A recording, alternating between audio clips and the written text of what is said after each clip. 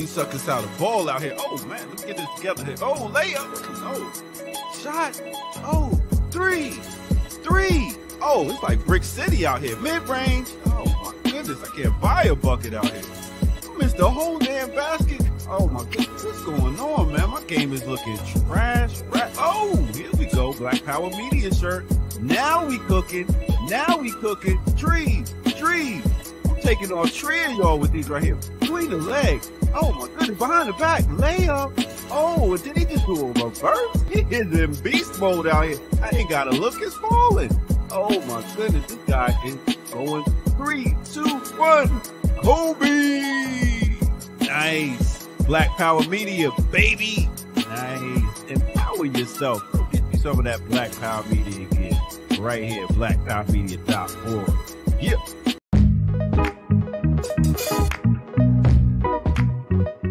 You got to earn your liberation. Yes. What's up, world? Welcome back to another episode of Earn Your Liberation. Geechee y'all, Jared Ball. Yo. Diallo on the way. What's up? What's happening? Cooler, man. How you feeling? I'm as good as could be expected. What's up, world? What's up to the remixers filing in? Good to see you this morning. Please like, share, subscribe. Let others know to join you. Put this in your socials. Don't be stingy with it. And got a big show for the day. Yeah, a whole lot going on, man. And then and a lot going on the platform today too. So after this show, we got, so first of all, another Brokish episode just dropped. I was just now seeing that. So that's dope. And then we got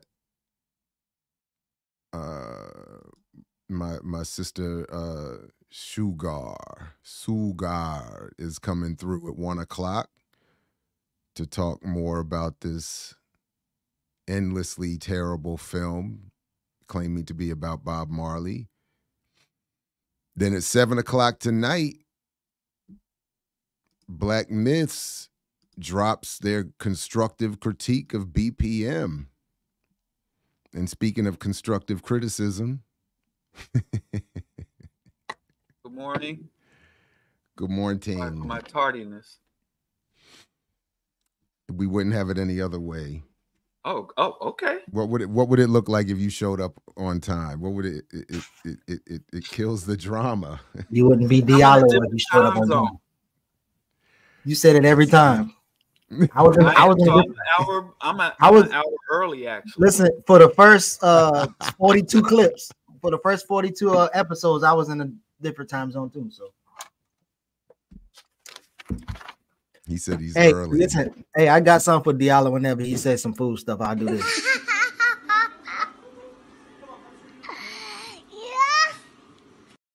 Yeah. And just keep moving.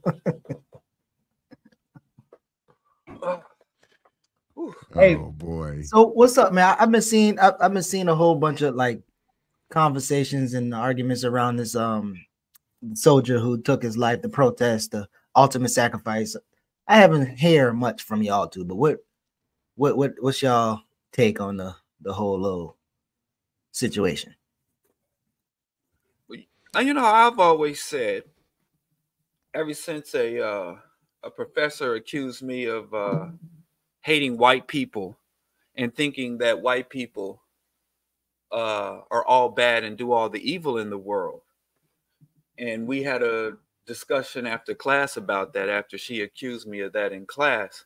And I said the easiest way to get yourself deleted from white history is to do something just or do something truly heroic, So I think got to never hear from him again, huh? Yeah, I mean, I said, that all their tyrants and villains end up with monuments, holidays, and on currency. The worse the white man does, the more venerated he is in their society and their history. So I think that's pretty much, he's going to join the ranks of all the other white people that did something that could be defined as just. He's going to be villainized and then forgotten. I'm not mad at that take at all. I'll also be perfectly honest. Like with many things, this is a good example of my most honest response. I wouldn't share publicly. But as I said the other day, I do think that I respect where he concluded in terms of his analysis of the problem. It seemed like he reached the right conclusion.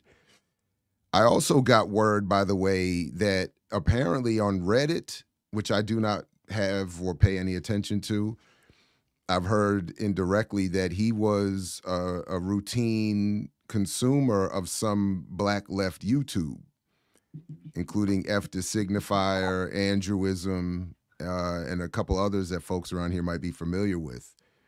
So I thought that was interesting to learn, to the extent that that's correct. I do wish, as I said the other day, though, I mean, if I don't mean to disrespect him, but I do wish he would have found an outlet for his resistance or his desire for response in some sort of political organized activity. In part because of what Diallo said, the act itself is, I've already seen it, already easily misinterpreted, and misrepresented, on his way to being consigned, as Dr. Clark used to say, the dustbin of history. And what he might have hoped for, I think, is, I don't know, obviously I don't know what his ultimate hopes were for that act, but I don't know that they will be realized in any more than they would have been had he found another outlet.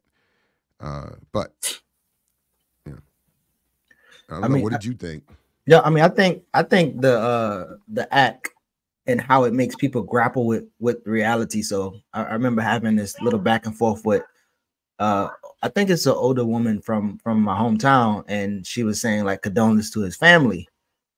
And so I kept pushing back, like, well, what about the families that lost loved ones fighting for just causes, that the military and himself included, which he said being complicit in genocide? What about those families? And then, so I guess the conversation around it, and then the idea of like a better way, like I'm not sure for him in particular, there's a better way to make a message and make a print. And I'm always curious how he would be received as a white military person, even if he, speaks radically, how he will be received in certain organizations. Because even with that, what's that Chicago thing where that man who's driving around in a hearse and he kept talking about how he was left and he was radical and everybody believed him, and then and he was an alphabet boy. Yeah, so like but I mean, at the same time, you have, honestly, I don't know too many of the white ones, but you have a whole list of former Black veterans who did positive things in the struggle. My point would also have been, wow, active duty though. Honestly, I don't know. I don't know. Like I said, but well, Chelsea Manning. That's all. That's what would happen. That's probably right. They treat him like they treated her.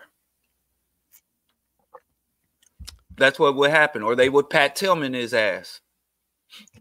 Yeah, and that's what I think. That's another point. Like this person is in full control of himself in terms of like they couldn't kill him, but he could in that manner, as opposed to, again, like the Tillman joint, friendly fire or whatever else that might be. And then also, like, I think one of the other contradictions, obviously everybody saw, where the guy who said, "Can I help you?"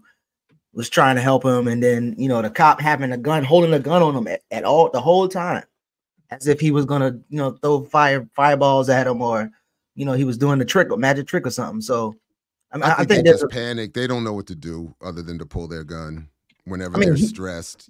They could be thinking in their mind, I'm actually performing CPR, but they're holding a gun on it. But you're right, yeah. Sorry, that shit rough. That shit rough, man. But I guess again, for public consumption, I'm stuck at, and it's just a personal thing. Mm-hmm. When I can't help but do, run through the how would I react or what would I, but so what I keep thinking is if I've reached the point where I am willing to do that, I just feel like there's so many other things that would also be available on the buffet table of options. That's all. But on some level, I respect almost all reactions to the insanity of this world. I'm not saying they're justified or I agree or would support all, but I, in some way, understand where they're all coming. I mean, because it's madness out here. So thanks, Wise the Dome. Peace. Welcome. I know you supposed to get into some Joy James later on, and she sent me the New Bones one, and I think I'm starting to grapple more with what she says in terms about the captive maternal and like, and I think the way in which it expresses itself, given the circumstances of, even as I think about like George Jackson and feeling like maybe you're not in an environment where you can depend on other people to be in solidarity with your level of effort or activism. And so again, I mean, I think this is another conversation that I think I told both of y'all I would want to have in confident, but I don't know. When you make choices and there's certain things around you that doesn't make sense, you kind of like make a choice to do something and you already fully thought about the consequences. And so, I mean, my thing is, if you think, if one has reached the point he had reached, and one is to your point active duty, and has, let me just stop. Let me stop. I don't think. Let me stop. It's cool. We wasn't on a run sheet, but I think there's some nuance to differences of making conclusions and adding some other people. But anything else we want to get into before we get I just will say that in respect to him, that and this is sort of always part of my concern, the abuse of his intent and message by others in media spaces, including, I do subscribe to military.com, and one of the stories, just to see how they cover things and what they cover, and one of the things one of the stories I saw just quickly was just it was already framing him in a way to disassociate him from anything obviously the military's mission would be, or from the military's impact on creating that conclusion for him. In other words, what was he seeing and experiencing within that military environment? Never mind the information or the analysis that was adding to the information and analysis that led him to that conclusion. So anything else y'all want to kind of like what's going on with y'all before we get into some of these topics? Diallo, how you did you make it to the Umar rally? No.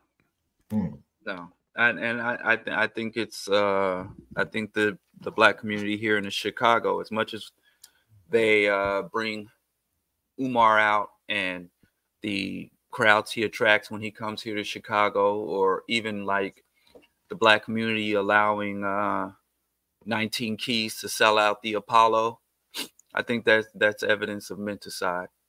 I think it's more the real tragedy there is not about those characters and those demagogues, and more about the state of our collective consciousness.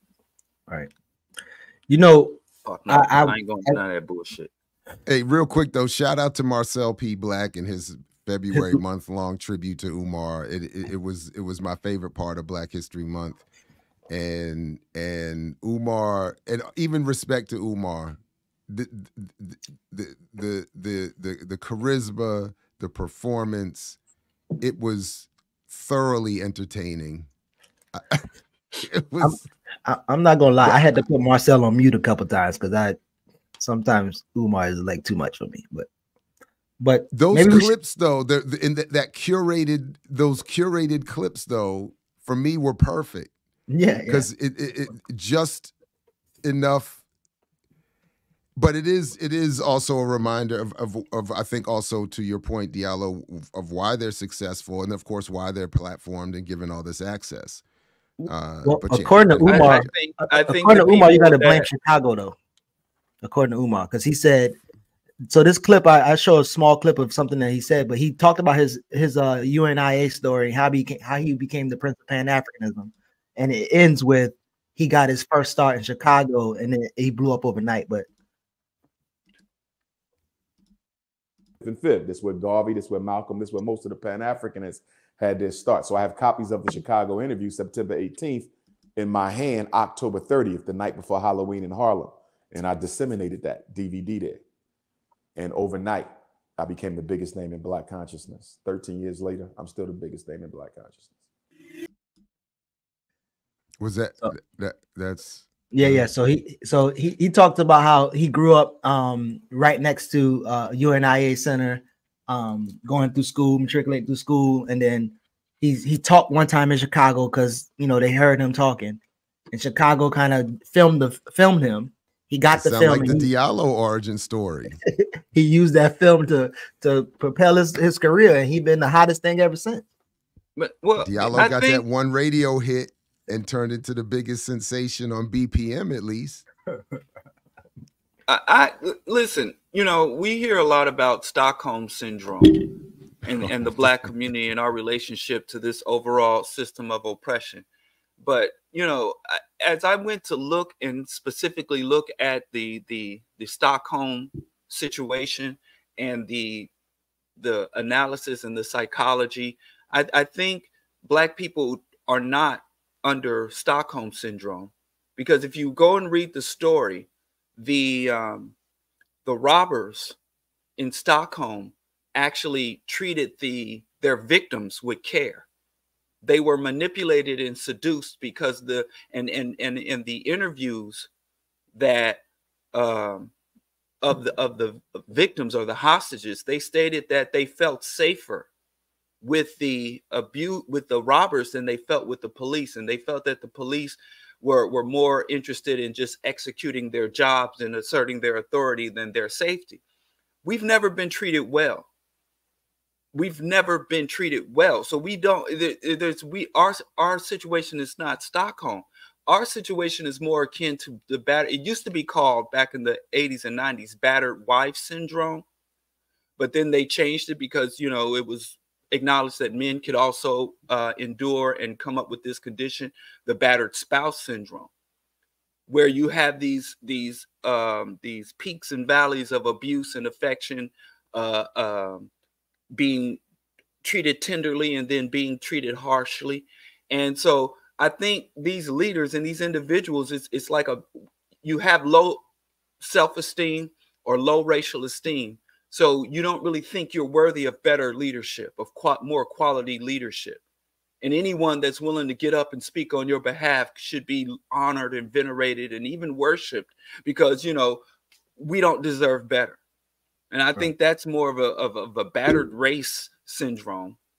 When you take these things that can happen to an individual, like battered spouse, or low self-esteem, and you look at a battered race syndrome or a low racial esteem, and that behavior is almost identical to someone in a toxic relationship with an individual, how we are as a people in these dysfunctional, predatory, and exploitative relationship with these so-called leaders or these leading Blacks. So it's funny that someone could be such a character and so engage in what I call self-exposure or new Negro self-exposure, of just how insincere and dysfunctional they are and how unworthy they are, but we don't really conduct ourselves, and I really don't think consciously or subconsciously that we think we're worthy of better treatment or better leadership.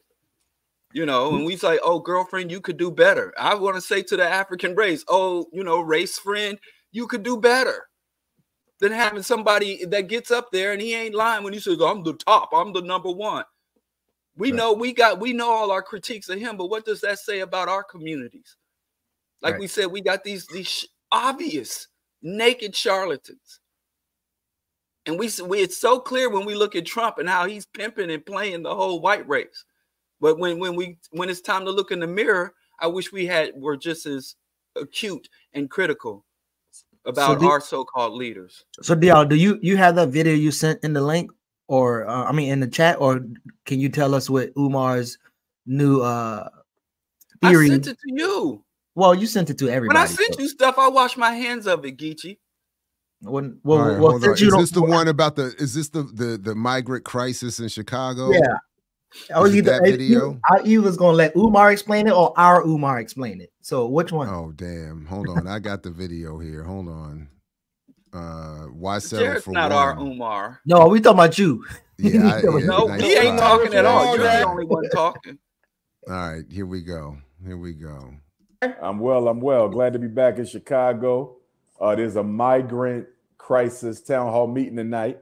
So I'm going to go there and speak a little bit, hear from the people what's really going on, because the country want to know. Me personally, I believe the migrant situation in Chicago and New York is being led by the federal government. They're spearheading this to basically erase Black people politically. Chicago has the only predominantly Black U.S. congressional district in the entire country. That's why Obama had a lane. Carol Moseley Braun had a lane. Most of your modern Black senators, we've only had a handful. They came from Chicago because y'all have the only predominantly Black U.S. congressional district. So they want to switch that out for Latinos. That's why they're here, to replace us politically. I suspect that at some future point in time, if they're not already doing it, they're going to fast track the migrants in Chicago and New York to full citizenship so they can vote. And I wouldn't be surprised if they'll. So Diallo, I know you said you wasn't there, but how big is that send them back movement for Black people? I know they talked about the city proposing migrant housings in a school in Woodlawn or a hotel in Kenwood. And they talked about, 150 million is already going towards or set aside for Chicago's 2024 budget. But well, obviously First of all, I have to talk about the stupidity of this, of Dr. Fubar. Mm-hmm. First of all, as he did correctly stated about the Democrat, the voting bloc here, why would, because when he says the federal government is generally right now, you have what branch of the fucking federal government? The executive branch? Because Biden wouldn't fucking be president if not for these Black voting blocs. So how would it serve him to replace the Black voting bloc, which is solidly Democratic? I live in which is solid. So you got a group of minorities that give you a loyal voter base every election. They put you over every election, and you're just going to randomly replace it with another voter base that historically does tend to start off Democratic, but it has a much stronger trend as they become educated, more affluent in generations to move Republican. Why the fuck with the federal government? What part of the fucking federal government is he even talking about? And this man, Dr. Umar, who claims he's a scholar and a pan-Africanist, what fucking sense would that even make for them to do it? Now, I understand why the oppressors are evil. They're insidious. But when I look at their evil agendas, it tends to lead somewhere for some particular outcome. But he could just say the federal government, because Black people with any kind of sense generally have a hostile view of the federal government, which is a fucking monstrous entity. It's huge everywhere, tentacles all over the place. So when you talk about a specific agenda from the federal government, where is it coming from? So that makes no fucking sense, because at the same time accurately say you have these black voting blocks. They're all fucking solidly, loyally, and consistently Democratic for over half a century. So why would the Republican or why would the federal government seek to upend that or replace that, especially the current federal government? It would might even, you could even, if stupid either word, but even if the Republicans ran the federal government, the Republicans have the Supreme Court. What is it? They're appointed. They're not voted, so they can't. So let's look at the Congress, the House of Representatives, the Senate, and look at who the black folks in there. Like, why the fuck would the federal government want to blow up these black voting blocks? And then he never speaks to real shit. He never speaks to our real issues. He goes from, oh, they're the dresses and gays, and snow bunnies. He never fucking, how can you be a member of a race, a scholar and a freedom fighter for a race that's under genocidal oppression, but every time you talk on an issue, it's something you literally pulled out of the ass of the right wing, out of the conservatives. So before we even talk about what's really going on with the migrant issue in Chicago, motherfuckers like him, that people who are concerned about African people, if they start to listen to and follow somebody like Dr. Fubar, they end up not understanding what is in the interest of African people. They're not understanding the ideology and agenda of pan-Africanism, and not even understanding what the fuck our solutions or problems are. You're dumber for having engaged with this man and his assertions and his ideology, which is not pan-Africanism, but it's black Puritan, reactionary Puritanism. And I think if someone can go be as number one and everything you say goes viral damn near, and for somebody to be able to be on top and all these things he brags about, like I said, again, we are under the battered race syndrome, especially in relationship to our most prominent leaders. But I'm sorry, but I think that needs to be said. I just quickly, I don't think I disagree with any of that. I think in that I agree that those points need to be made. I mean, this is ultimately my biggest concern as well, or at least similarly, is a similar concern. That my first thought was also, first of all, what is he talking about in terms of the Chicago Democratic machine would want to replace? I mean, that part, again, with Diallo's point, is immediately nonsensical. Then, I mean, Biden is an offshoot of Obama, who's an offshoot of the Clinton machinery, all of which has all kinds of support from that whole. I mean, so I just don't understand why. So instead of a critique of maybe the Democratic Party and its policies and its what it doesn't do for the black community, to then, as Diallo correctly notes, to take the very right-wing talking point, starting with a thread, like an allusion to something correct, that this is born out of federal policy, but then to give no detail, to give no explanation, at least in what we're seeing there. So I'm hoping later on, maybe during the great build, there was some clarification. I don't know. But in terms of what we're seeing here and the frame being used to start his analysis, it seems all wrong. Yeah.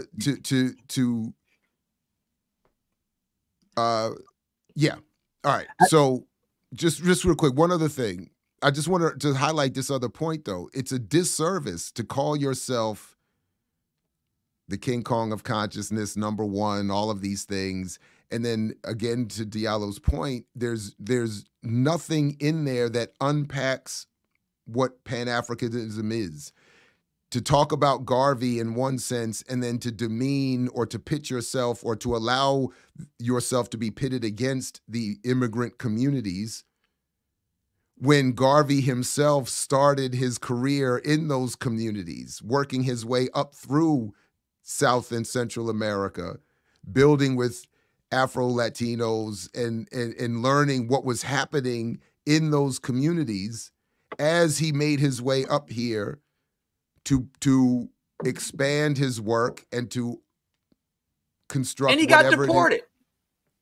And then, of course, he got deported ultimately because, well, for a variety of reasons, none of which was leading his people to a complete and total misunderstanding of, in this case, electoral politics in Chicago. But that's sort of my point. Anyway, the short of it, the long, now that I've made it long, really what I'm just trying to say is that there is this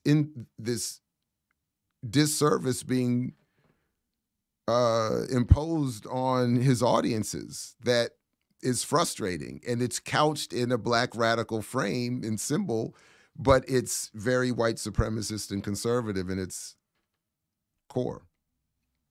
I mean, so back to like a couple episodes again when we talked about like how the Breakfast Club and stuff like that, and you got to remember the reason why Umar would get on a Breakfast Club is so that he could paint the picture of that mass audience, what Pan-Africanism is and how it's illogical, and then how Charlemagne is more of a logical political thinker, right? And so, I mean, that's and now that we saw, I'm sorry to cut you off, but you just reminded me, but now that we saw that great film, The Forgotten Occupation, about Haiti, and Charlemagne Perrault, formerly Peralta, I believe, or Peralto, from the Dominican origin, and his revolutionary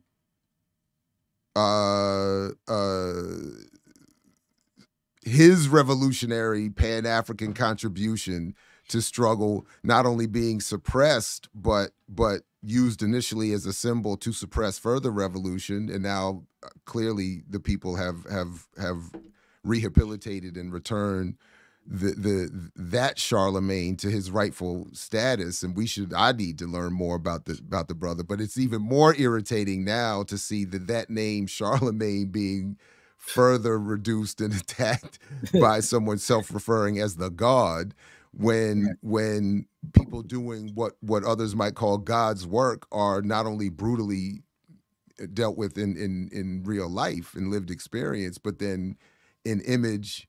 So shout out to Alan Martin and The Forgotten Occupation, and to all the Cacos, I believe they're called, that Charlemagne Perrault was. Shout out to them. So but Diallo, so what in terms of again? My bad. One more thing. Because Too Black is right in the chat too, by the way. It's odd how Garvey's Pan-Africanism is being reduced to a reverse hashtag conclusion. Entrepreneurship. Well, not just entrepreneurship, but just Black American only. Like it's taking on this decidedly Black America only focus, and the immigrants are the enemy, and it's like this. It's a very odd approach to Pan-Africanism. All right, my bad. I apologize. But yeah, so Diallo, in terms of, we know that people obviously brought him to Chicago, so there had to have been some type of segment. But in terms of like maybe the movements or the leaders, like how have you been seeing this otherizing of immigrants and saying that these people are going to take our jobs? Again, I saw numbers about 100 million embark in Cook County's budget to care for migrants. And then so there's a load of money that's going towards these things to be used as propaganda or whatever. Go ahead. The terminology is off. They're not migrants. They're refugees. Mm-hmm. They come from a country that's under siege by the United States. Since before the Obama administration. The United States has conducted coups d'etats. They have engaged in illegal economic blockades. They have ran the full playbook of the economic hitmen against Venezuela, against Haiti, against Honduras. These people are economic, military, intelligence apparatus, and ecological refugees that are victims of U.S. imperialism. So as African people who are also plagued by U.S. imperialism, racism, white hegemony, and capitalism, when we see other people engage or respond or try to navigate or endure the ravages of capitalism and white hegemony, we have to come at it from that perspective. If we find ourselves on the side of the xenophobes, the anti-immigrants, the bottom line is you don't respect the borders of an empire. You don't stand with the territorial integrity of an empire. The moment your territory engage in imperialist, colonial aggression, you no longer can justly talk about your border integrity or even your own national sovereignty. I don't think that our community is educated enough about the Bolivarian Revolution and the U.S. machinations in Central South America and the Caribbean. People don't come here because this is a great country. Theology and for whatever problem you as a Black individual or Black communities that are ravaged by the manipulations and machinations of capitalism and white xenophobia, you will never be able to find solutions to any of the issues in your problem within the right-wing, reactionary, xenophobic, racist cadres. So even if you think migration is a problem, but it's not migration. When Black people left the South in droves, Northern Negroes were saying the same thing. There were whole articles in the affluent and amongst the, I was just reading about, The Warmth of Other Suns and other books that talk about the Great Migration. It wasn't great, and it wasn't a migration. It was an expulsion. It was $1 trillion land grab. So as we define things, we have to use the more accurate terms. Calling these people, well, the right wing calls them invaders. The liberals call them migrants. But we who are conscious have to say, these are refugees who are engaged in a justified or justifiable act of fleeing war zones, freeing targeted areas, freeing climate change. And the U.S. is the #1 driver of climate change and climate disruption, fleeing economic assassination.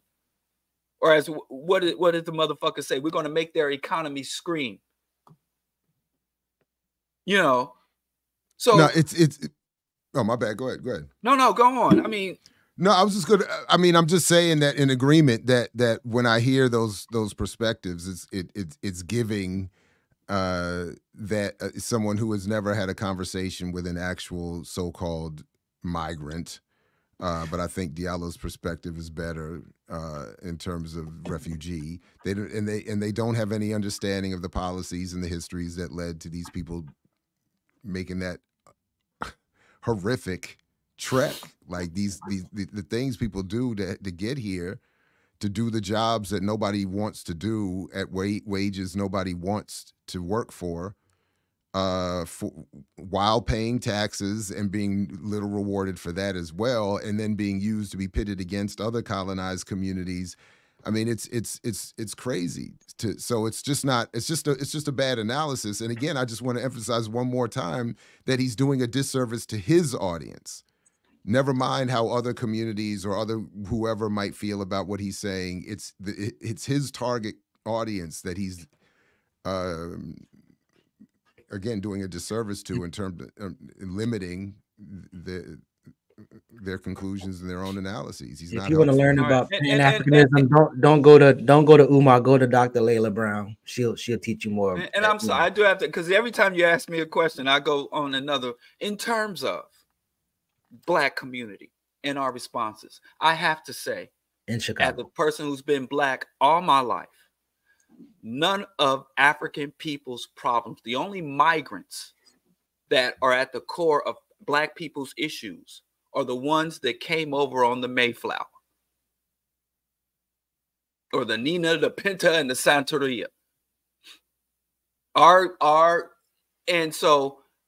But anyway, I'm saying that to say our problems do not originate with the so-called migrant crisis. It's not a migrant crisis. It's not a refugee. It's a capitalist crisis. It's a racism crisis. It's an ecological crisis. And for us to be calling it migrants, and I'm telling you, and I promise you, they could gather up every so-called illegal and ship them south of the border, and there would be no appreciable transformation of African people's conditions, because that is not the source of our issues. It is a symptom of the same thing that caused these problems are the things that cause our problems. And so we're at each other, and we're attacking these other vulnerable populations and other victimized and preyed upon populations, but that is not the source of our problems. They deflect, and it's this shit. Everybody walks around talking about divide and conquer and all this shit, and as if they're so well aware of it while being divided and conquered. So in terms of these groups, in terms of whatever migrant wave comes for as a result, you know, every time when you want to look at the migrant population, all you're looking at is a person from a place in the world that's being targeted by the U.S. government. And I say to I'd like to gather up every racist and every reactionary from Dr. Fubar to the MAGA heads and let them know, if you hate immigrants and you hate immigration, you should be anti-imperialist. You should be on the front line of the anti-imperialist struggle, because that is what causes and provokes mass migrations. If you did away with imperialism, and this number two, global capitalism, going over and forcing people to orient their economies towards exports and profits, as opposed to orienting their economy around meeting the needs of their citizenship. That's the number two driver. That's right. The number two driver. Militarism, imperialism, capitalism. And we've seen, like I said, you name the country. When Honduras, when Venezuela, when Haiti, when the Lavalas movement was gaining ground for the first time in decades, there was a reverse flow of immigrants, where we had more Haitians exiting the United States to return under the Aristide government. Because in the early 90s, remember the whole Haitian AIDS, they're bringing AIDS here, the kind of shit they would say. And they were Haitians on inner tubes full of AIDS coming to America. And even movies like Waiting to Exhale or some of them other black movies, this whole Haitian AIDS. But Diallo, what this got to do with pan-Africanism? Pan-Africanists don't have no time to talk about Haiti. Right. But exactly. That's what you got a so-called prince, our prince.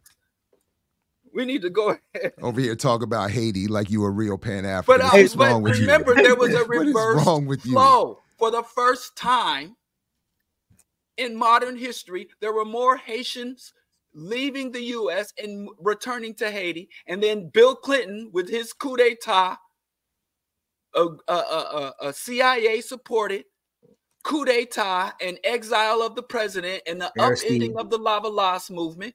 The same thing was happening in Venezuela. Venezuela was lending billions of dollars, sending resources to Hurricane Katrina victims, gave Haiti $3 billion under the Bolivarian literacy. They were moving in the same way Cuba was moving, not exporting weapons, but exporting physicians, giving out humanitarian funds. And the U.S. upended their economy, coup d'etat. And so, again, you didn't see Venezuelans leaving the country. Venezuelans from the diaspora were returning to their country to be a part of that movement. So in all these things, whenever black folks sit here and complain about refugees, especially refugees that are a byproduct of the very same ideology, the very same institutions, and the very same agendas that have us under a genocidal stranglehold, and we think we can join with the reactionary whites to protect our country because they're using our resources. They're gonna put up they didn't ballooning the police budget, and I don't hear shit about it. But they spend a bent nickel on the migrants, and they're counting and watching every penny while this city is hemorrhaging money, all these no bid contracts, people feeding all these parasites, feeding off the Chicago economy.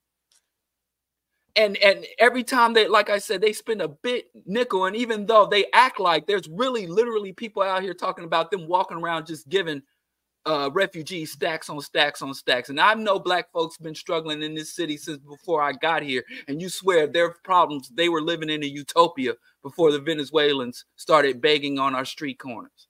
So let me ask y'all this before we go to the next topic. We can't go. I got something I want to throw in here too. All right, I still gonna answer. So Trump is being positioned as like pro-immigration, and he talks about like taxing the countries when their people come over, and it sounds similar to Reagan's position. And so it could be positioned that Umar is on the radical side, and y'all might be supporting Trump, and even both of the pig parties, right? So wait, what? You said Trump is pro-immigration? Well, I'm not saying he's pro-immigration. I'm saying he's using language to where he's supposedly welcoming them over, but charging the charging the countries that they came from, or stop sending funding from the countries that they came from. Well, that's as ridiculous as his claim that he's going to have Mexico build his wall. I mean, Arizona is passing legislation to allow citizens to shoot migrants. Well, one of Trump's quotes says, he says, so we're going to work out something where every time somebody comes in from a certain country, we're going to deduct a rather large amount of money from that we give them in aid. So again, he's saying not to send them back, but that's not a pro-immigration policy. I'm not saying it is. What I'm saying is, if it's positioned to where you sound like, because we on the internet, right? We're not in logical spaces. You sound like you're supporting immigration with Trump, and Umar is against it. He for the people. There's no position of Trump that favors immigration. That's just not the even case. That claim isn't in favor of immigration. It sounds more like a right-wing claim that we will make them stop sending us their citizens by taxing them, by punishing them economically, and we'll make them step up and do more to stop their people from coming up here.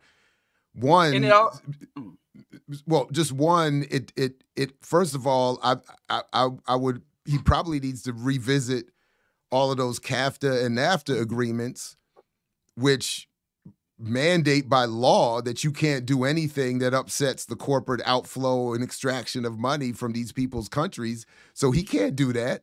He would be taken to that private court of judges and charged with and put in some penalty for breaking that contract. He can't upset but the real thing is, of course, that it's not meant to support immigration. It's meant as a way to give himself a new talking point for the election, to stop what he's blaming on the other part of it is, if Umar and others would do their audiences a better service, they would remind people of the history of Bracero programs, et cetera, and the federal government's abuse of labor by inviting immigrants in when they want to undercut labor here and then forcing them out when they need a talking point to get themselves elected on a conservative ticket. So this is all a big hustle meant, again, to further all this confusion and divide and conquer, while ultimately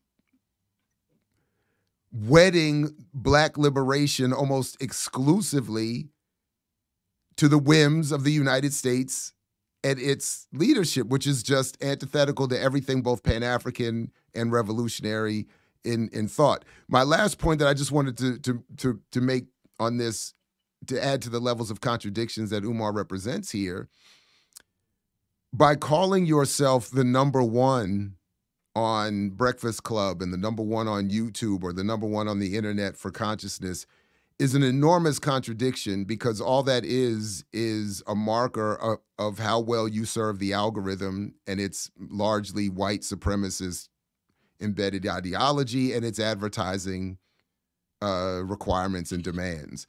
So it's almost a confession of sorts to say that my analysis is best suited to the most elite and prevalent white advertisers and ideologues in the country and on the internet. And that, I think, should cause everyone to take a moment and rethink what it is that he's advocating, and what approaches might be better addressed. So also, I mean, I think in the quote is what I guess what I was trying to set up, the suggestion that he is helping, or the U.S. is helping these countries, they're aiding them. And since we're aiding y'all should be able to take care of your people, not send them here. But since you send them here, we're going to stop the aid. So I was more so of trying to explain or trying to push into highlighting the contradiction of what this aid looks like, why are you giving, and who's these countries.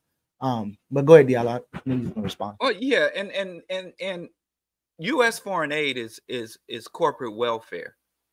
I think some people really envision, when they make these announcements about 200 million going here or $1 billion going to Ukraine, I think people really imagine crates full of US dollars being shipped over, and especially these ADOS and these reactionary payouts, who see reparations as nothing more than a cash fall. They're not sending money.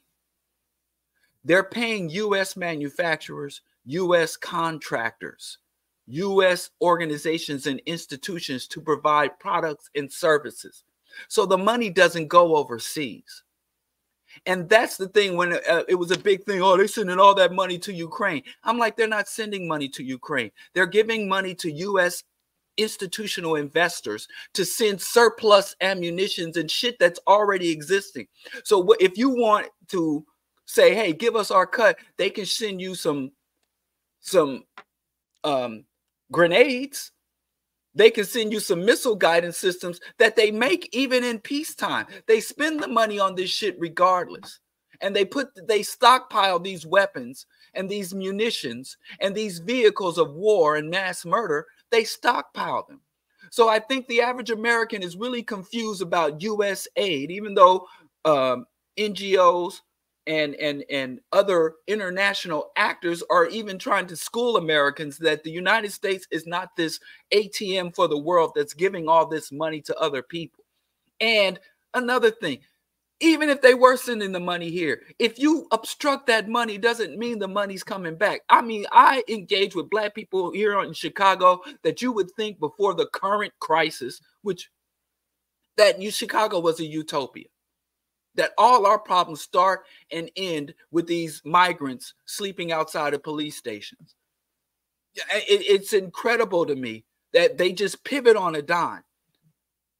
That they can redefine the issues and just have Black people, what I call atrocity hopping, instead of getting to the core. That's why radicalism is so essential. Radicalism isn't just about being militant, or radicalism is about understanding issues at their core and proposing and engaging in remedies also that deal with the core, instead of just looking at this surface, because the surface, people are like, oh, shit is crazy, shit is chaotic. No, shit is consistent and shit is deliberate.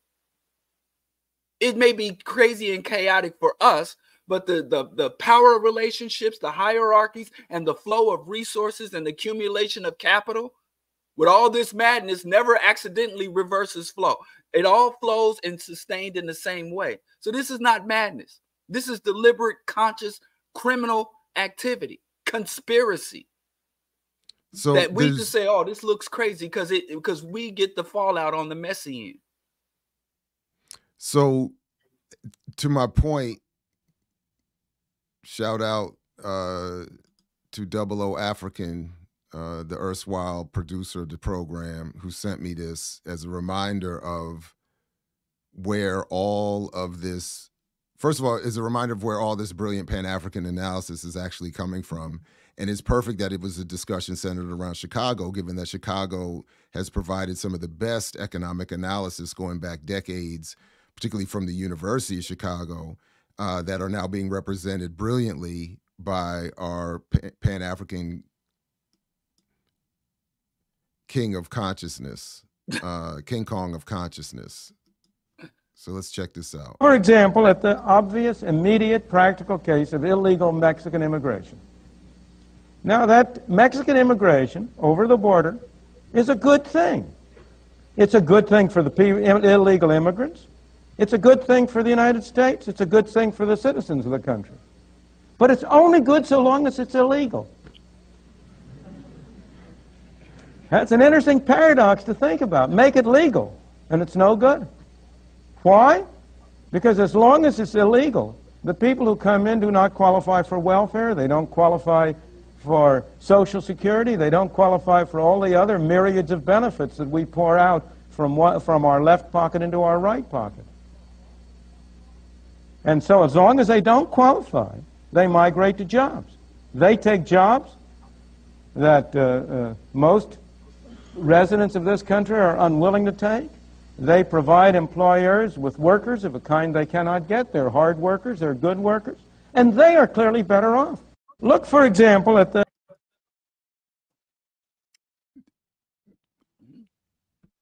So if you just dress that analysis up in some beautiful melanin and clothing, and then add that they not only come over here and those jobs that they take are being taken from the black community, and you actually end up getting something worse than the Milton Friedman analysis of the problem, because at least Friedman was being more honest and accurate about why the ruling political and economic elite of this country have always managed the in and outflow of this so-called legal or illegal migration. They love this. And I just heard last night again in a presentation out here in these tree-lined streets from Diedrich Muhammad, some more discussion, briefly at least, of this very fact that most of the so-called most of the immigrants who are over here so-called doing well have already come from that position.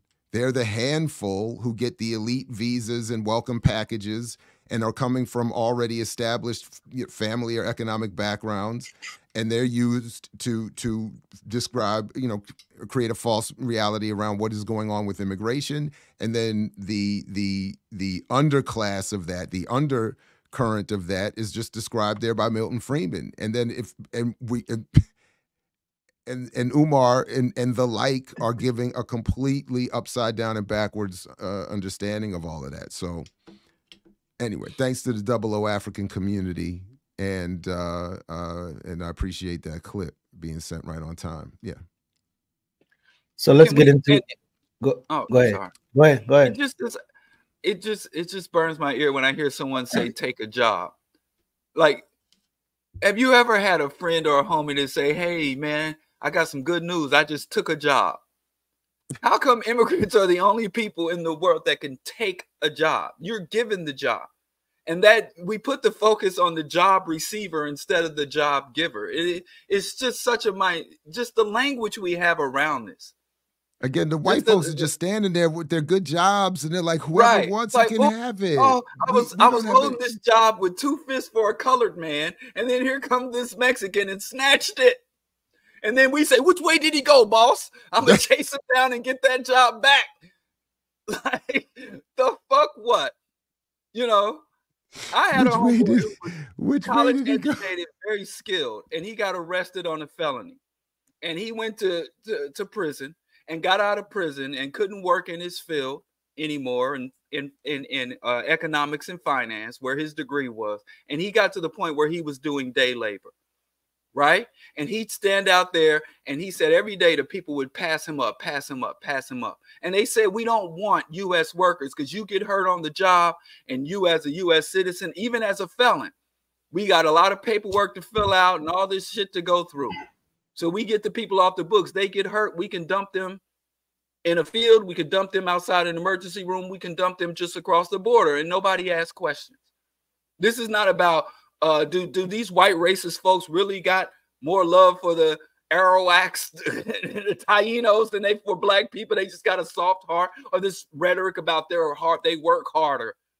That's what they sell us, and we really start to buy into and regurgitate. Oh, see, they'll work hard. Well, we don't want to work. If black I mean, people would we only just be fall willing into to work every one of hard. they little fucking harebrained small time hustles. At least stop falling for the small time cons. Make the fucking propagandists and the oppressors work harder to trick you. Go ahead, Geechee. What do we got in the Q&A? I'm just saying, when the oppressors trick you, you just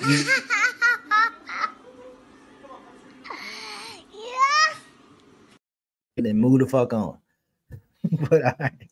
So let's go to the Q&A segment real quick. Who we got? So I saw this one, Ultimate Insanity, right? And so I wonder one what y'all think, but one of the questions I was raising is like, and they talk about the guy who burned himself, but he's insane for doing that, but he's not insane for going to fight for the US to murder people. I thought Lead was self-describing their contribution to the chat yesterday. Oh, okay. I didn't. Maybe, I don't know. But so again, like you hear things about this soldiers or this ex-soldier or whatever it is, his insanity, his mental health, made the wrong decision or whatever else. I just thought it's interesting how people reduce. Well, listen, I've seen, again, I from time to time review what military press and PR distribute. And I remember a clip that resonated very well with me was a presentation by one leading U.S. Navy admiral.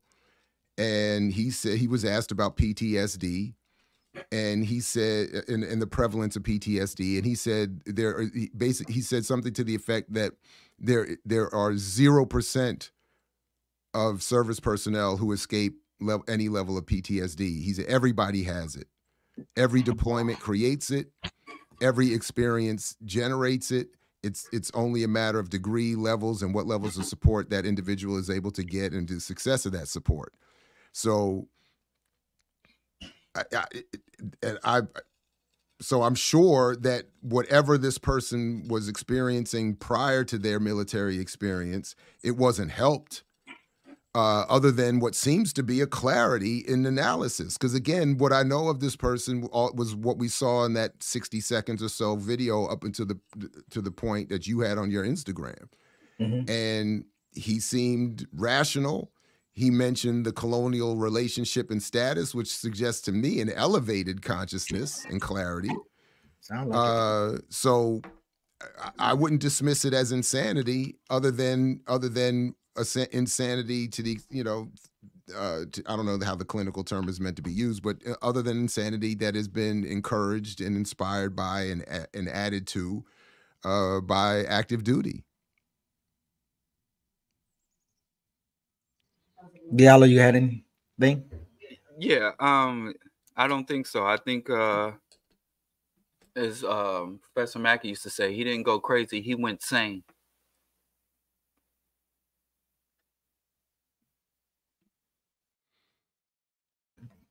All right, shout out to Wise, the Dome TV, $4.99. Got 5 on it. Peace to the good brothers. Very much. Thank you. Good morning. Thanks again. Ricky says the highest level of class suicide. Mm-hmm. DC is a joke. DC Joe Black, good morning. Thank you. 3 for the show. Thank you. Thank you. Thank you very much. Passionate Rebellion, revolutionary greetings. Everybody's dropping them dollars on us, man. We probably go get some food after this. What's that? I don't know what you're talking about. We are in debt. We're not even caught up to Diallo's check yet. We got. Well, I've heard because we going through this therapy set. Nope, we got a therapy session for Diallo today, so he paying us back. Oh boy. All right. Good morning. Good morning. Good morning. Oh yeah, Geechee, it's not even they're taking our jobs. The message is immigrants are taking resources, jobs that belong to us. When the jig is the government never intended to give back Black Chicago's anything. I mean, Diallo, I don't know if you ever answered, like, again, what are you seeing the sentiments of Black Chicago people on the ground that you know? Like, what have you been?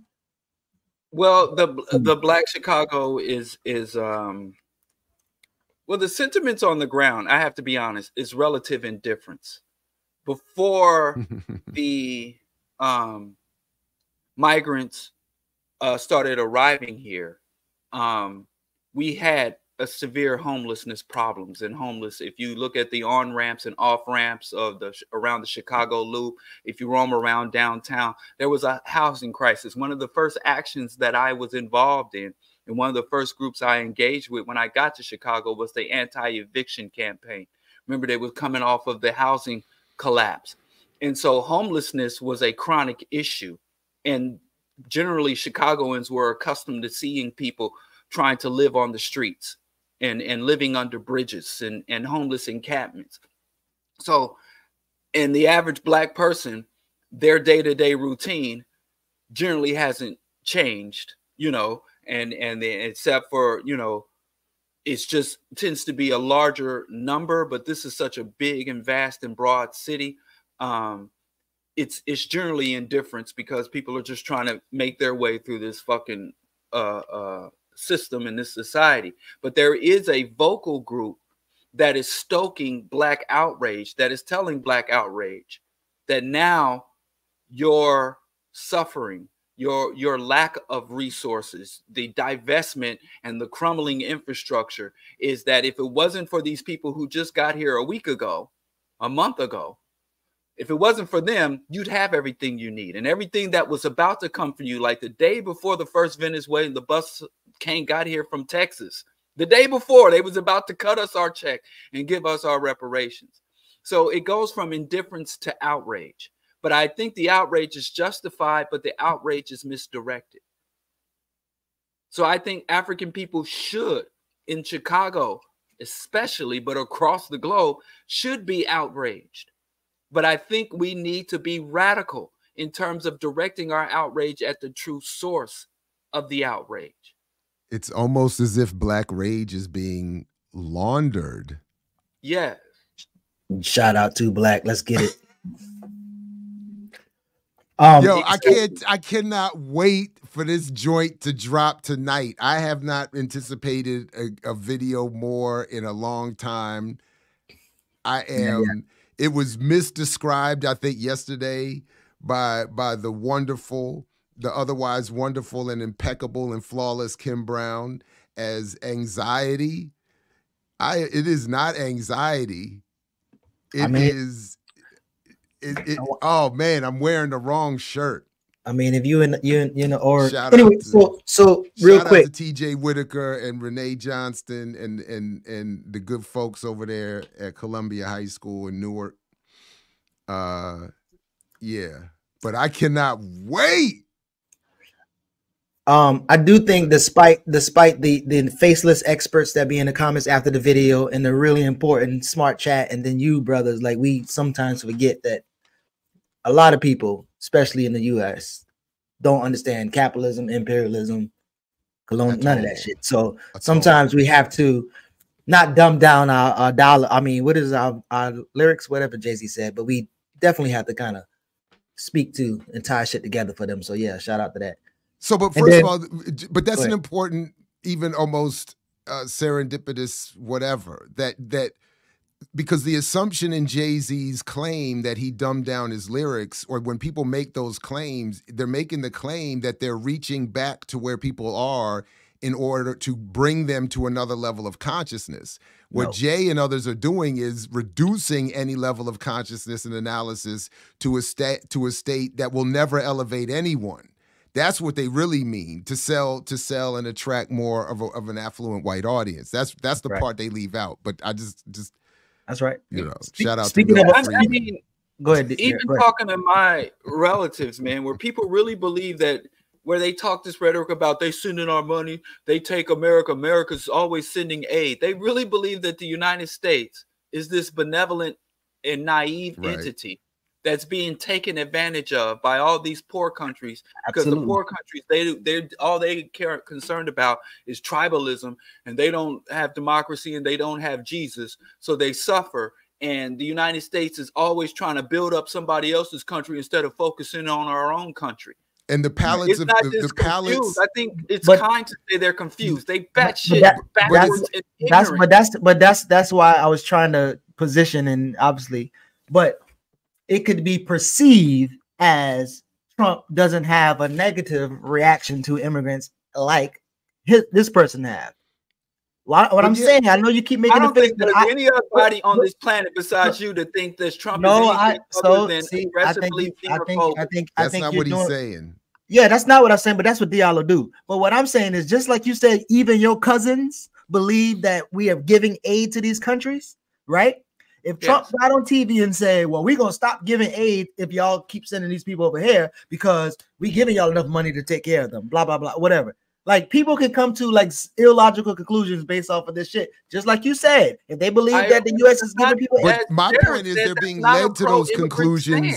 They're being led to those conclusions by the Umars and the analyses that the Umars are by taking Milton Friedman's analysis and wrapping it in blackness.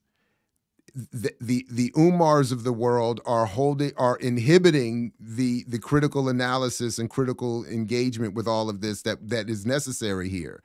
Because obviously, I think obviously Geechee is not saying that Trump is this, that, and the third. He's saying through the false lens of popular media with the help of Milton Friedman styled analyses in black radical spaces, people will reach the misunderstood conclusion about all of these different things. And that's why more than anything, I am critical in these cases of people like Umar and others, because again, it's my students they're targeting, just as my own personal experience, who come into my classroom and they're spitting Milton Friedman and Donald Trumpian analyses that they don't understand are coming from those figures because they're couched in the blackness of Umar and others. So that is my point about Umar not using his platform properly, I think, and doing his audience a disservice while he serves the very Milton Friedman friendly algorithm that makes him, as he says, number one. Right. So also here's the last one that I guess Diallo took.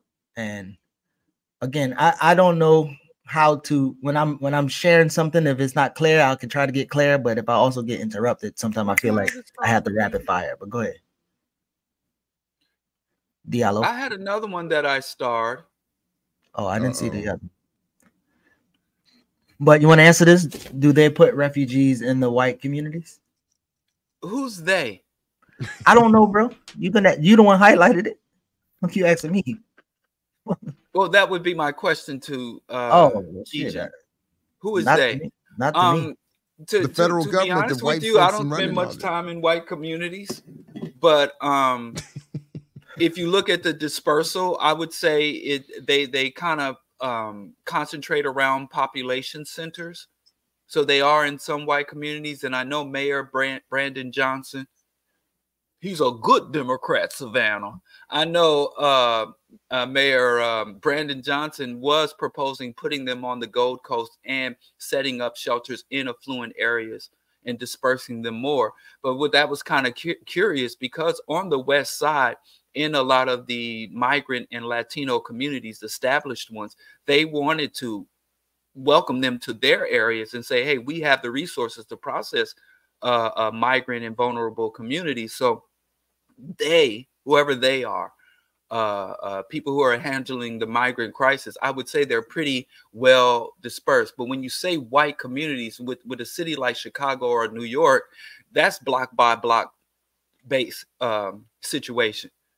So it's not like in some other areas where you just have like a suburb or an isolated enclave where you got this vast swath of land, because you could have a black, like the South Side is black, and then you have pockets of white folks and Latinos. So the migrants are kind of dispersing. Many of them are going out to the rural area, but they are more concentrated, as I see, in population centers where they have access to resources, and those are pretty diverse. Some of them are in working class white communities. Many of them are concentrated around downtown. And I don't know what you would define downtown in terms of a community. They're concentrated around civic buildings, police stations, and other government buildings where resources come. I see them more so on the West Side in the traditionally Latino communities where people speak the language and have more of an understanding of how to engage with migrants. So I don't think this thing, and it's kind of weird. We're like, yeah, put them on the white folks. They kind of do like logic. They're human fucking beings. So just imagine yourself if you went to a foreign land in desperation.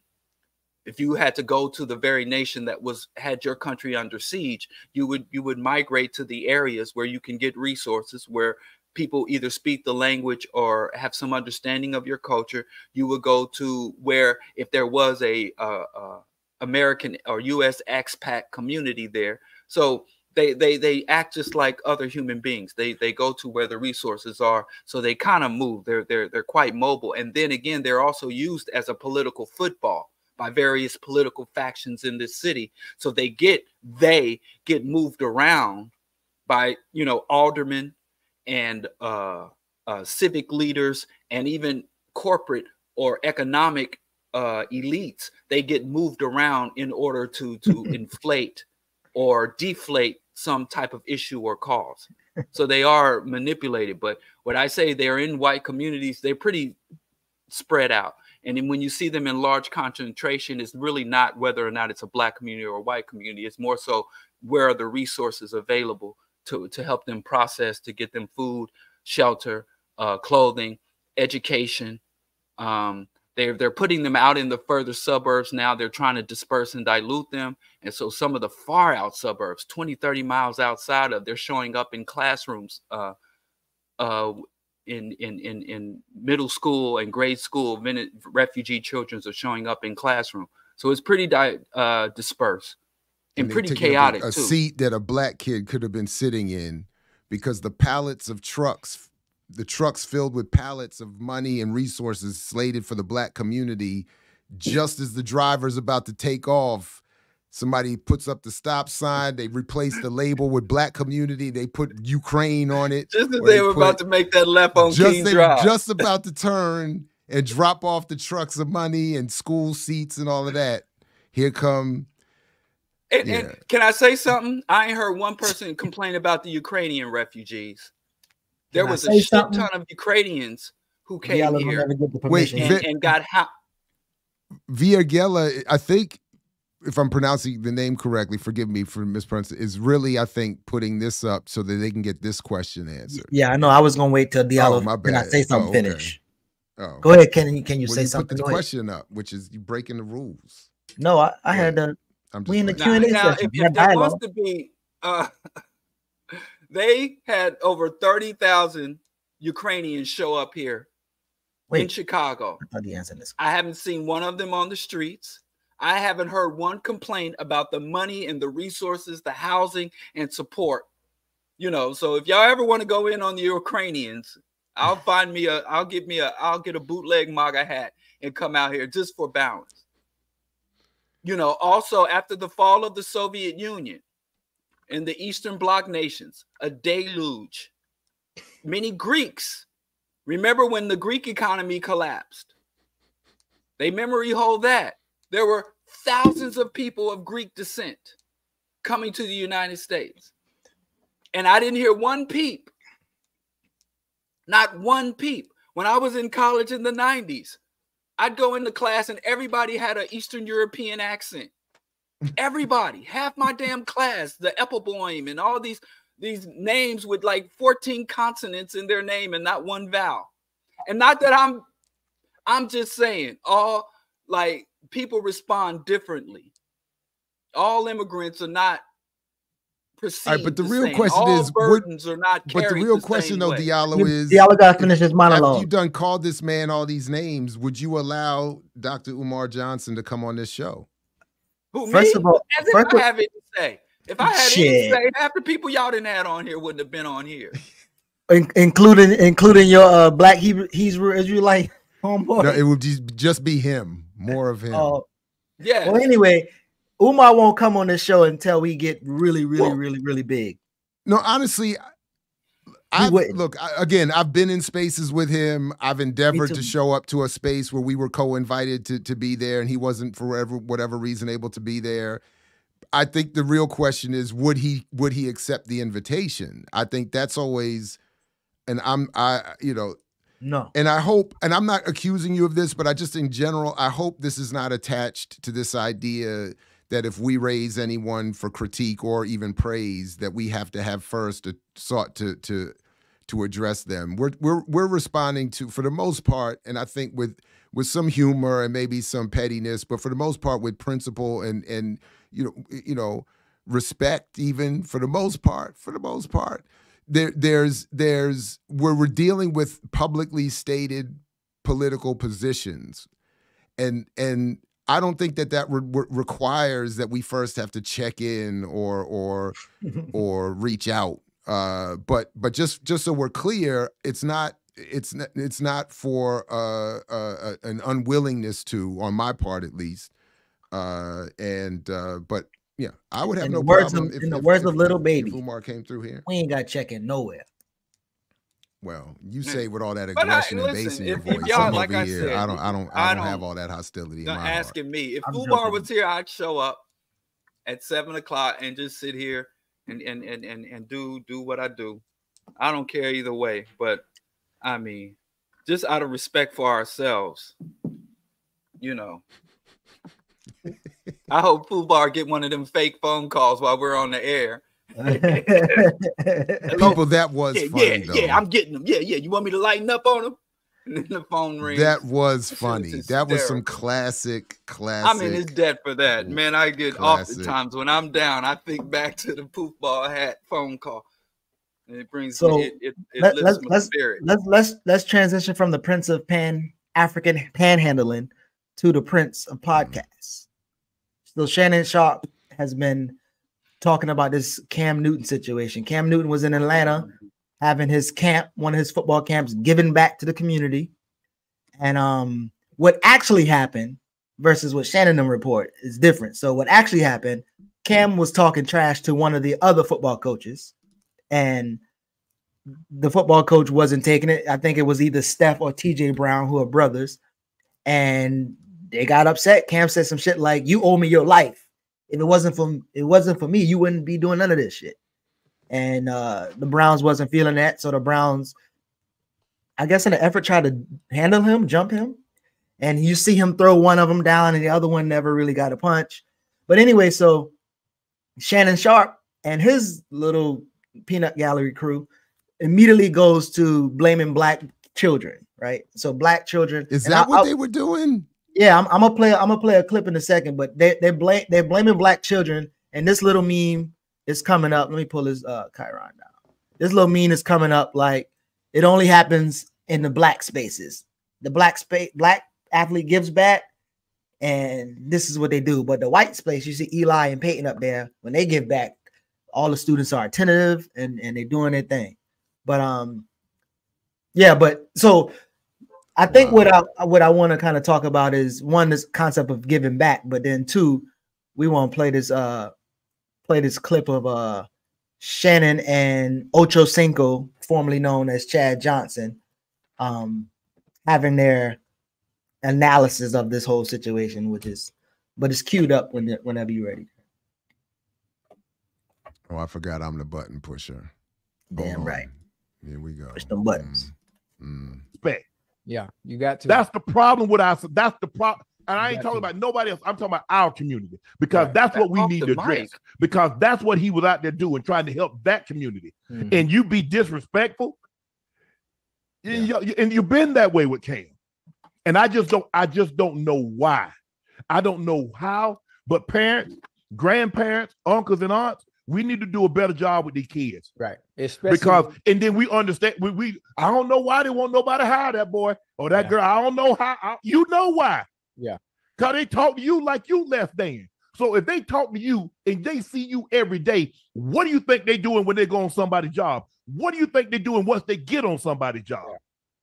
But again, the coaches and the parents need to understand, when someone like Cam Newton gives your player, it's not even football season, huh? It's not even football. it gives the players an opportunity to display their talents and work on their craft in the off season like this. You got to pay homage. You got to pay respects to one of the best that played our game. You have to.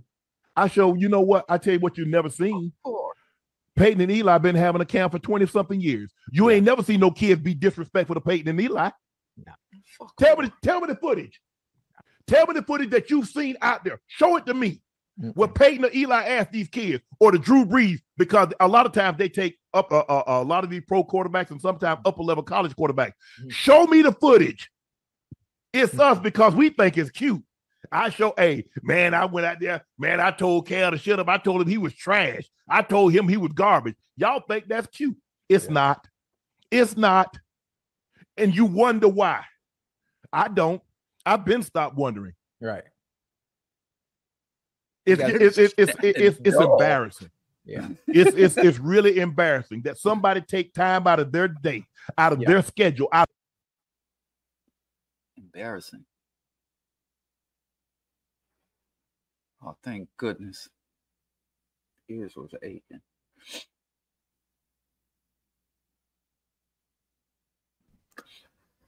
So again, even when the story came out and they say no, that was actually the parents that was doing that, the coaches. He was like, well, still, some of the black parents are worse than the children.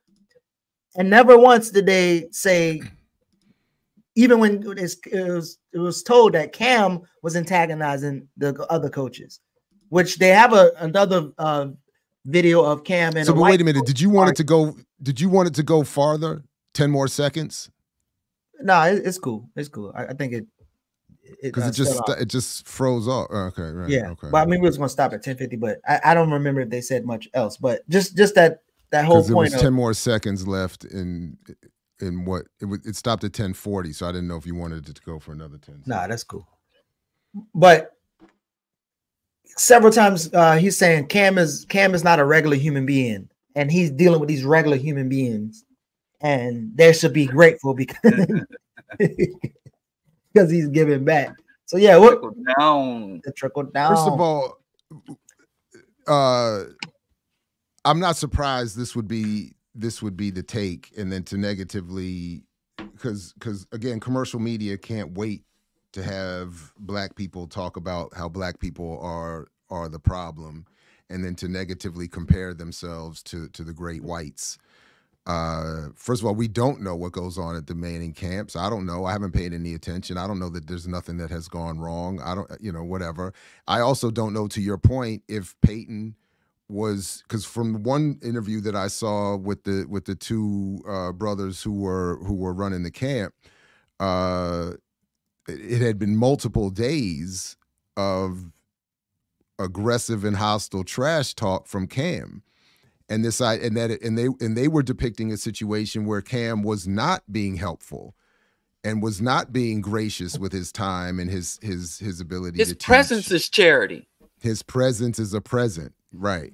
So now again, I'm not a fan of jumping people. I'm not a fan of but at the same time, Cam clearly has a skill set when it comes to trash talk, and it went on for multiple days. So I don't know what was said, but anyway, that analysis I think is just not helpful, but it's very friendly to the big audiences that they get. Those massive white sports fan audiences will love to hear.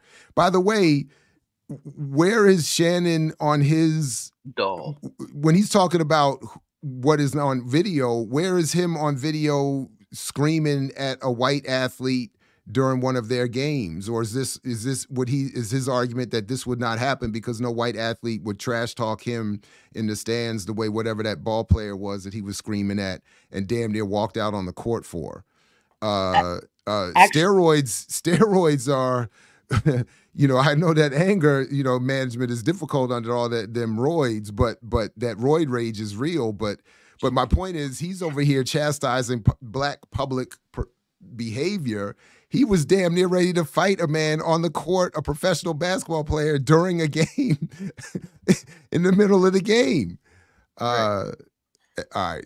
My bad. So you said, all right. Yeah, the same video. There was another clip, but so I see the chatter in the chat. So one, the brothers who actually was tussling with Cam, they already talked. They had an interview.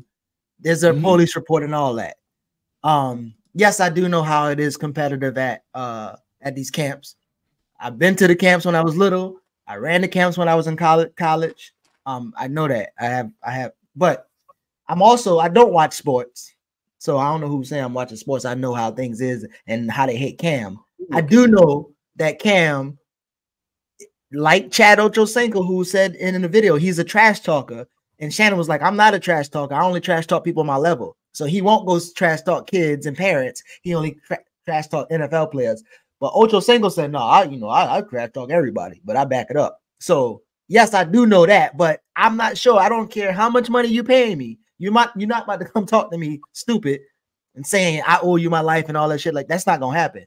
So I don't know what story the people in the chat heard or what they're reading, but whatever it is, I'm not gonna also act like Cam is benevolent and, as Diallo say, because his presence there, he's giving back. We should even talk about the giving back shit in the first place. But play what Shannon says that towards the end.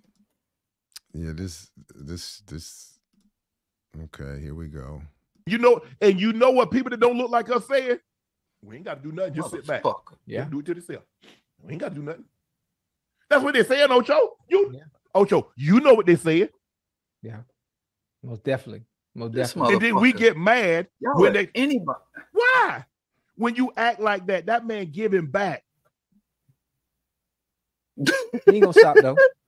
Cam ain't letting it stop him. This definitely ain't gonna stop him. He gonna keep working with the kids, Jesus man. Christ. He gonna keep working with him, no matter what.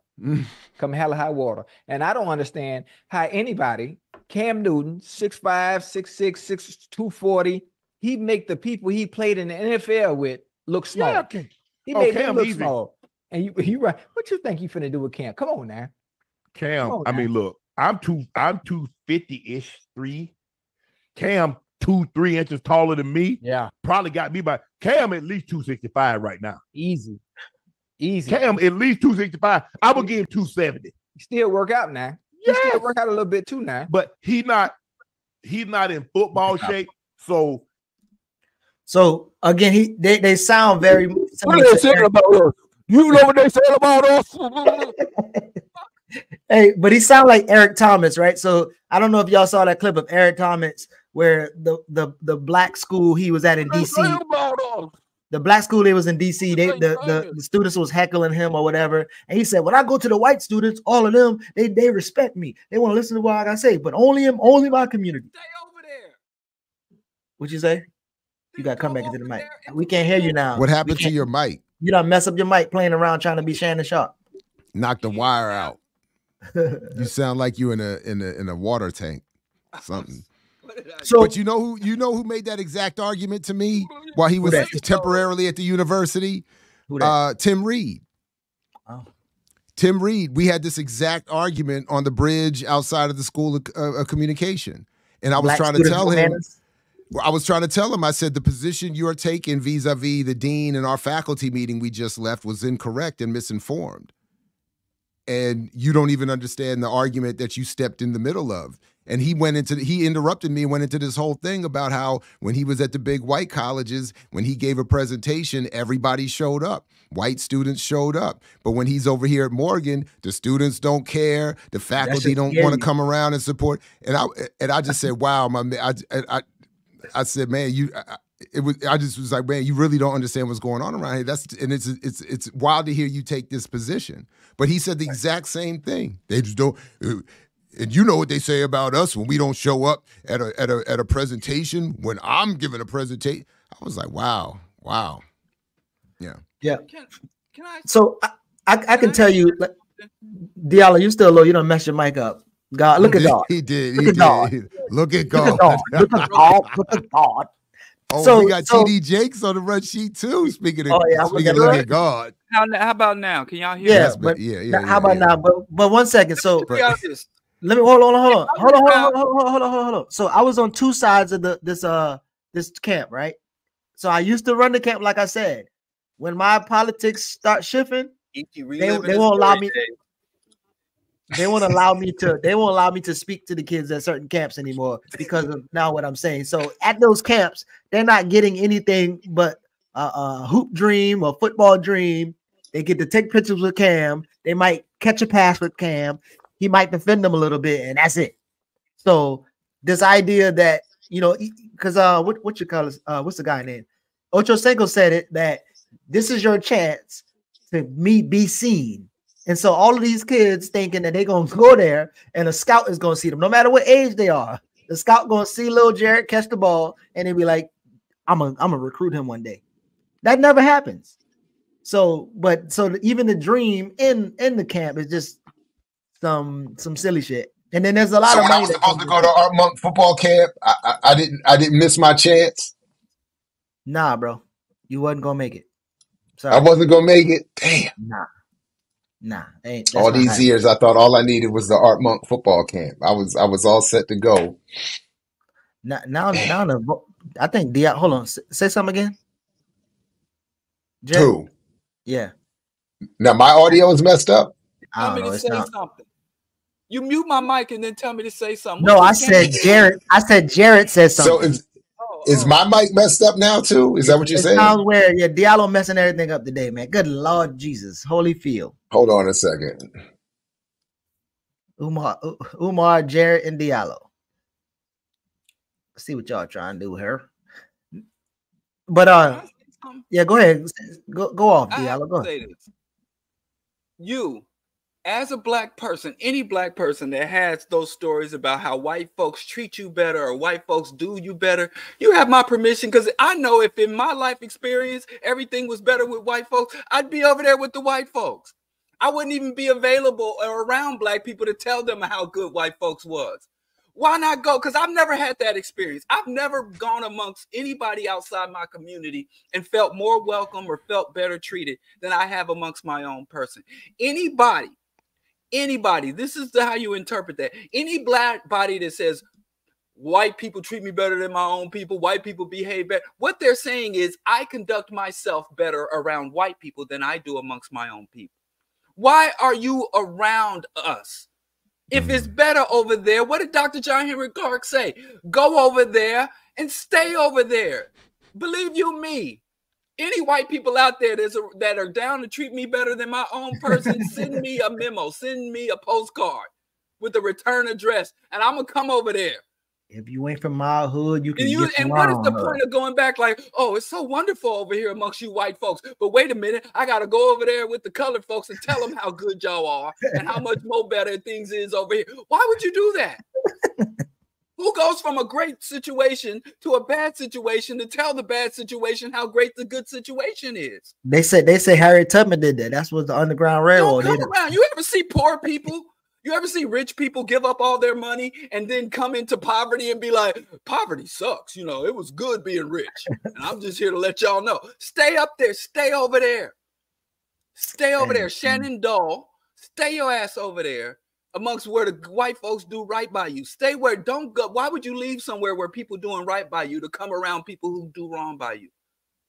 Are they lying? Because that's never been my experience. That's why Shannon told you, Diallo, he's going to the Manning camp next summer. He's not going to support Wonderful. Cam. And keep going and keep doing that. Yeah. Let's start with Jared. I don't understand that phenomenon. Because if I had that experience, I wouldn't be sitting here right now. Jared, what's the best argument you have for this give back theory? Like how do you trickle down, debunk or destroy this concept of giving back? We all got to give back. The money I call this down. This is my Sasquatch post Katrina analysis. My man Sasquatch put me onto this. It's all it ends up doing, whether people have the good intent or not. All it ends up doing is defend the indefensible of this entire system that has all the resources we need and is only allowing a handful of people to enjoy them. So it shouldn't be on.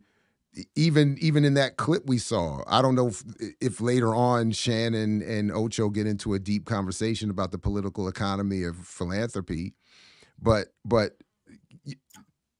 even the idea that Cam should have to go back, and that without the benevolence of the millionaires and the billionaires, we can't live, and that which allows for them, if it's been reported correctly, to have that attitude of my celebrity and my wealth is all that I need to give you. I don't need to give you respect and decency and actual education or training or skill. I just need to be around and be nice and provide this space for you, and then I can talk to you any way I want.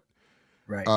And so yeah, I'm again, our focus should be on this endless set of.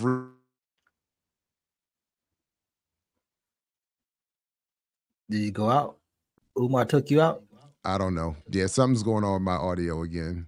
So, yeah. So I actually think Put that's your mic very. in your mouth like Shannon. Here you go. I think that's. Come on, bro. What you doing? What? Huh? What you talk about, man? Y'all be up on them mics. I don't know. The modern mic technology has come a long way. You ain't got to be up on it like that. Chill out. Chill out. Chill out. Chill out. I don't know what's going on. Are you even able to hear me right now? Yeah, we can hear you. You back? Yeah, I don't know what's going on. There's something lately. I don't know if it's an update or something, but it just keeps. Yeah. But as you said what you said, I wonder how impactful is the propaganda of, like, would you take dinner with Jay-Z or $100 million?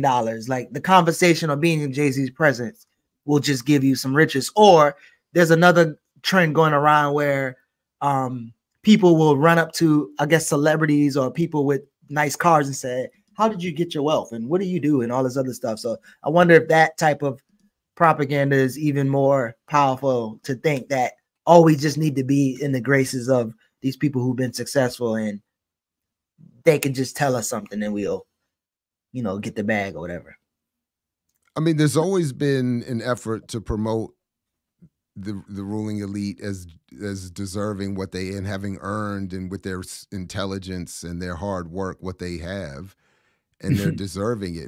And that's why I won't say it's been 100% successful, but I have tried with my own children from day one. Every time we see a nice house or a nice car or whatever, I try to point out, like, you shouldn't want that. You should be mad at them for having it.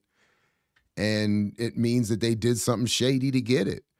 And then when they say, and my daughters just asked the other day, well, how should people look at the house we live in then?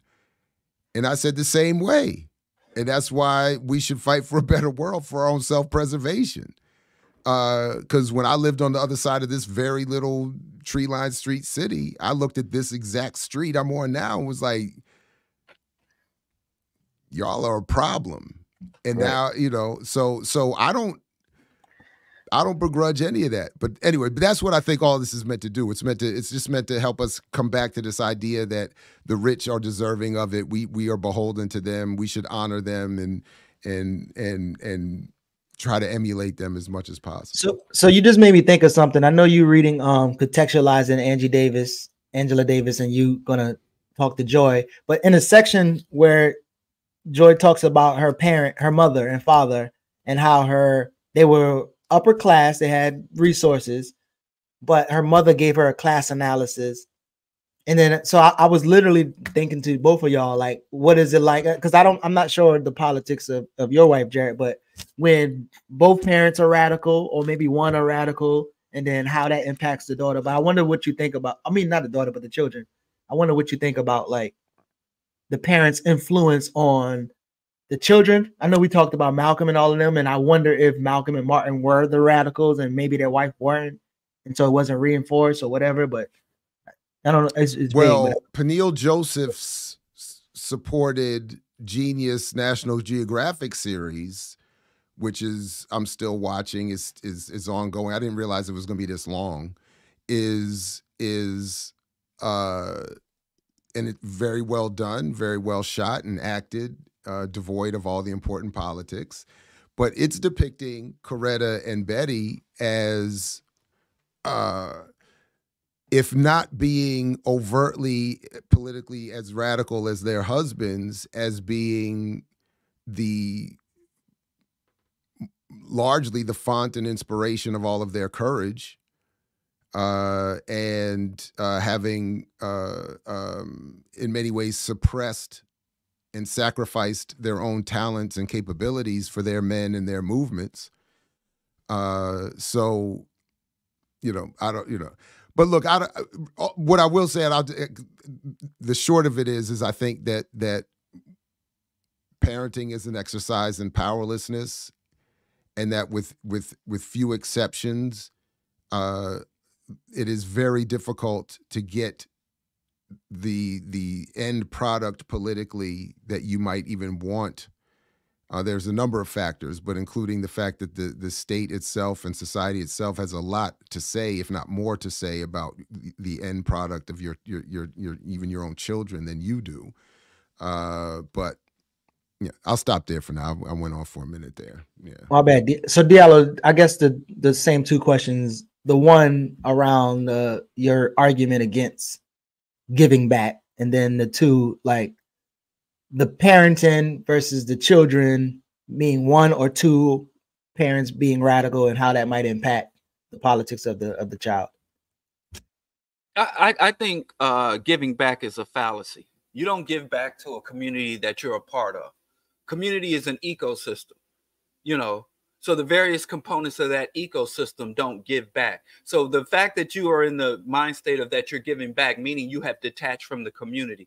And if you are detached from the community, you human beings, being the social primates that we are, you're aligned with a different community or a different set of agendas and ideologies. So if you're giving back to a community, by definition, you're not a member of that ecosystem. You're not a part of that community. And so we have to ask the people who give back, what community have they aligned themselves with? Are they actually actively engaged with, or have they defaulted to? And finally, in the terminology, giving back means you took from. You don't give back to somebody you haven't taken from.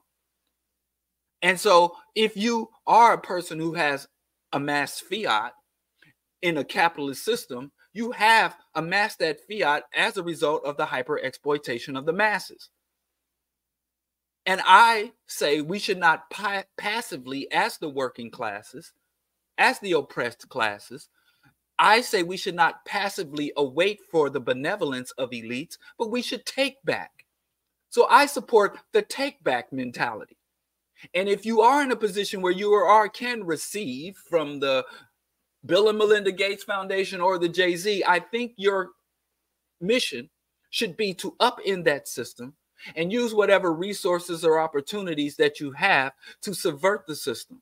Because if you fall into and you begin to work according to that system's mandates, then you are perpetuating a system of exploitation, even as you do good to help the downtrodden. So I don't like that giving back shit. If you are separate and apart from our community, and also saying we should honor those who give back, fucking Rockefeller.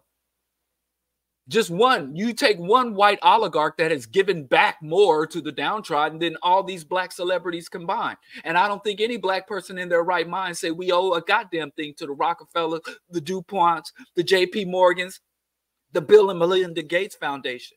So we tend to understand this when it comes to white benevolence. But when it's these petty benevolence, like the petty capitalist, petite bourgeoisie. So black folks, fuck giving back, take back. Like Wise Intelligence said, in Kingpins, don't turn down nothing but your collar.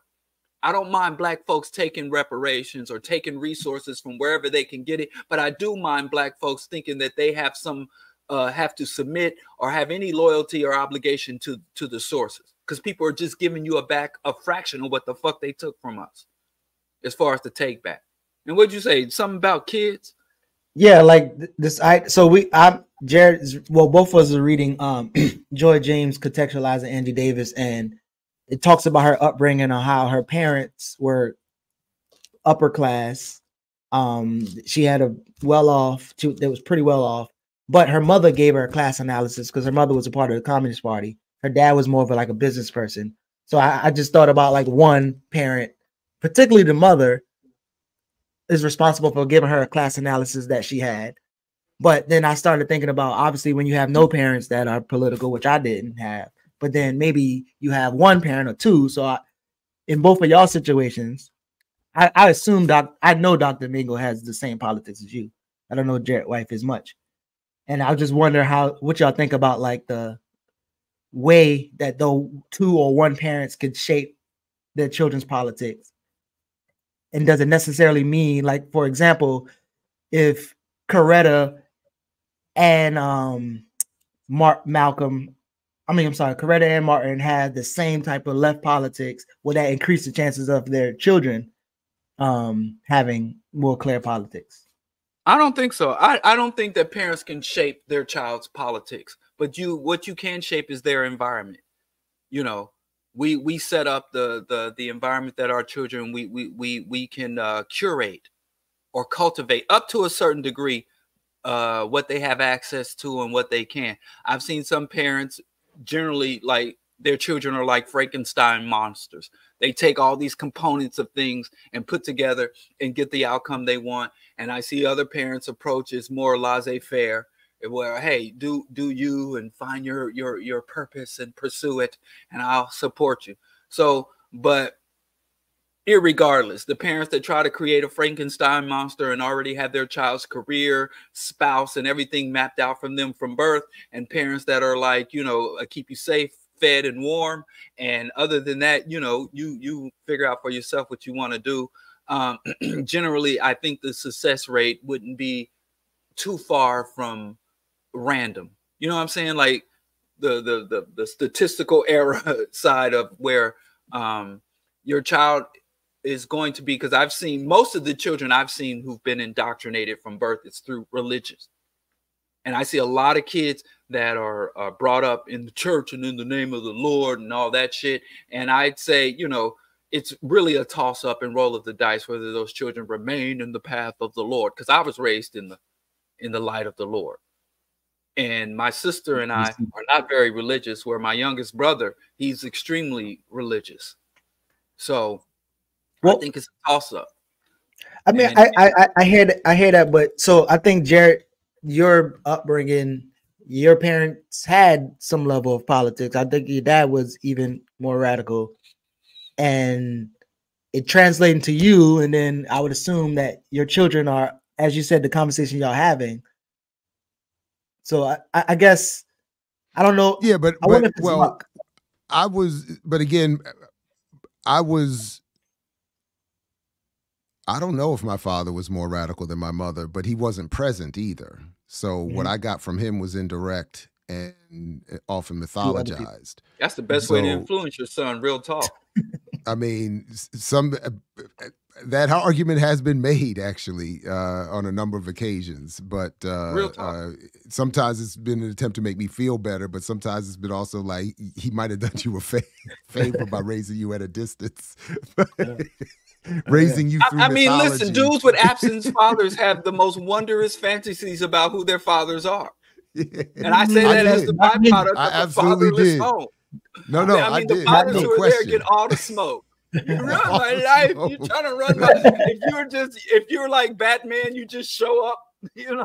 Like the fathers that swoop down in the middle of the night. Who was that masked man? We don't know. I'm telling you. You go and talk to the people whose fathers aren't present. They are like, my dad is great. He's out saving the world. But my mother even made it worse, because she started it off by basically giving me the impression that he wasn't here because he was out there fighting the good fight. Like, she even gave him even more of a ramp. And it was, so I was like, yeah. No, my daddy's not here. Why is your father here? That means he a punk. He ain't doing nothing for the people. Your dad's a lame. Was he at home at the dinner table like some punk chump? Yeah. like some sellout. How dare he show up and drive you to school while my father is not there? Punk shit. You're laughing, but it's true. It is true. I grew up in a housing project where like 90% of the homes didn't have a father there, and everybody had a father story about how their father was a hood cat, how their father was a parent. We all had these our fathers were wherever we wanted them to be. It's like God, whatever you imagine, whatever you want it to be, they become that. So yeah, but do you show up every day, screaming at your kids about using your deodorant. You know, it's like it's hard to maintain the ethos. Like, God damn it. Your mama ate up all the bought you damn cereal? What the fuck you using my deodorant? I can't use it no more. So I mean, how do you maintain that, you know, John Henry ethos when you cussing your sons out about using your deodorant? I should have left when my kids were like 6 or 7. I should have left because by the after they would have had a perfect. And then swoop down on a birthday. We going the wrong way, guys. Wrong way. Wrong way. A graduation. That's the lesson of the day on EYL. Like fathers. On a zip we line. going the wrong way. At 6, your kid hit 6, disappeared. And they were like, where did he come from and where did he go? I'm telling you, absent fathers, man, get all That's what we need. That's the slogan. Your kid hit 6, hit the bricks. No, we going to the Q&A. Y'all, we going the wrong way. Talk. I'm not wrong way, here. Joe. Wrong way, Don't talk Joe. to any fatherless child about their daddy. Wrong way, Joe. Don't stay in your household and ruin your legacy. Shout out to my homeboy in high school who ran the wrong way with the football. Wrong way, Joe. All right. Geechee Geechee stopped saying that. Well, I mean, again, I'm reading off of stories, and then this person was wrong too. I don't watch football anymore. Long time. So yeah, I'm disappointed in that comment from Geechee. Blaming Cam is sort of falling for white supremacist framing. Geechee watches sports, which I don't. He knows they don't like Cam and enjoy smearing him. I mean, do y'all think I was hard on Cam? But most of I'm not sure who's the they that's smearing them because almost all of the press I've seen on this has defended Cam. But I think you're talking about during Cam's career. During Cam's career, they was mad about the black quarterback, which there's an influx of black quarterbacks today. But I think that's what does that have to do with? I don't understand what that has to do with what was said here today about this. I don't know. We maybe was smearing Cam. That's why I was checking. Diallo smear all ball chasers, so I can't ask him if he was doing it. How I smear ball chasers? Just negative, man. Because it's a horrible industry. I mean, it is. It's bad. Much love. We're waiting all week though. Watch this view on Cam. How they know we was talking about Cam? What's one of y'all leak? Run. Sham. I don't know nothing about the dude. I get him confused with the Hebrew Israelite basketball player, the flat Earth basketball player. Don't do that. Kari, don't do that. I totally got them confused. You got Cam Newton confused with Kyrie Irving? Yeah. Cam was actually against the knee guy. What's his name? Kaepernick. Taking a knee. Kaepernick. Cam was against him, so Cam ain't never stood up for no. I don't, man, listen. I only way a ball chaser can come into my periphery is if they do something outside of ball chasing. There has to be some scandal or some shit. Because as far as they ball chasing, I'm completely indifferent. But I don't hate ball chasers. I hate the industry that exploits them and the rest of us. I don't like the ball. Thanks for clearing that up, Diallo. There's a difference. That's just like religion. Because your ass don't be sounding like it. All right. I don't hate bureaucrats. I hate the state. Tim Reed to Jared. This is why you will never get it on WK. That's what he said to me. No, but it was that's a good. It's a riff on the theme song. You know, young people ain't gonna get that. I know Geechee don't get it. He don't get it. He's too young for that. He don't get it. Is that some more? Listen, you know, we went almost went 5 weeks without ageism. But you brought it back. But we're gonna take you to therapy in a second. Ageism only goes up; it can't go down. Like reverse racism. Thank you, Cam. Doesn't exist. Oh fuck! We get to talk. It only goes one way. Cam Doogie. Pillow talk. Wait, we don't want that one. I don't think we want to listen to TD Jake's pillow talk, do we? Is that really a thing? I hope not. Well, Cam and May said again, ear hustling leads to pillow talk, which leads to pocket watching, which leads to what's the conclusion? I forgot the conclusion, but something bad. So inspired by Nino Brown, Charlemagne every year in Moncks Corner has a turkey giveaway. And it's like people wrapped around the place for iPhone. So Nino Brown inspired a whole lot of people who poison their community and then give turkeys on Thanksgiving. Hey, I don't know what we have left on the run sheet. I know I threw something very late in the chat at the end. I do want to make time before we leave today to show my appreciation and solidarity with Candace Owens.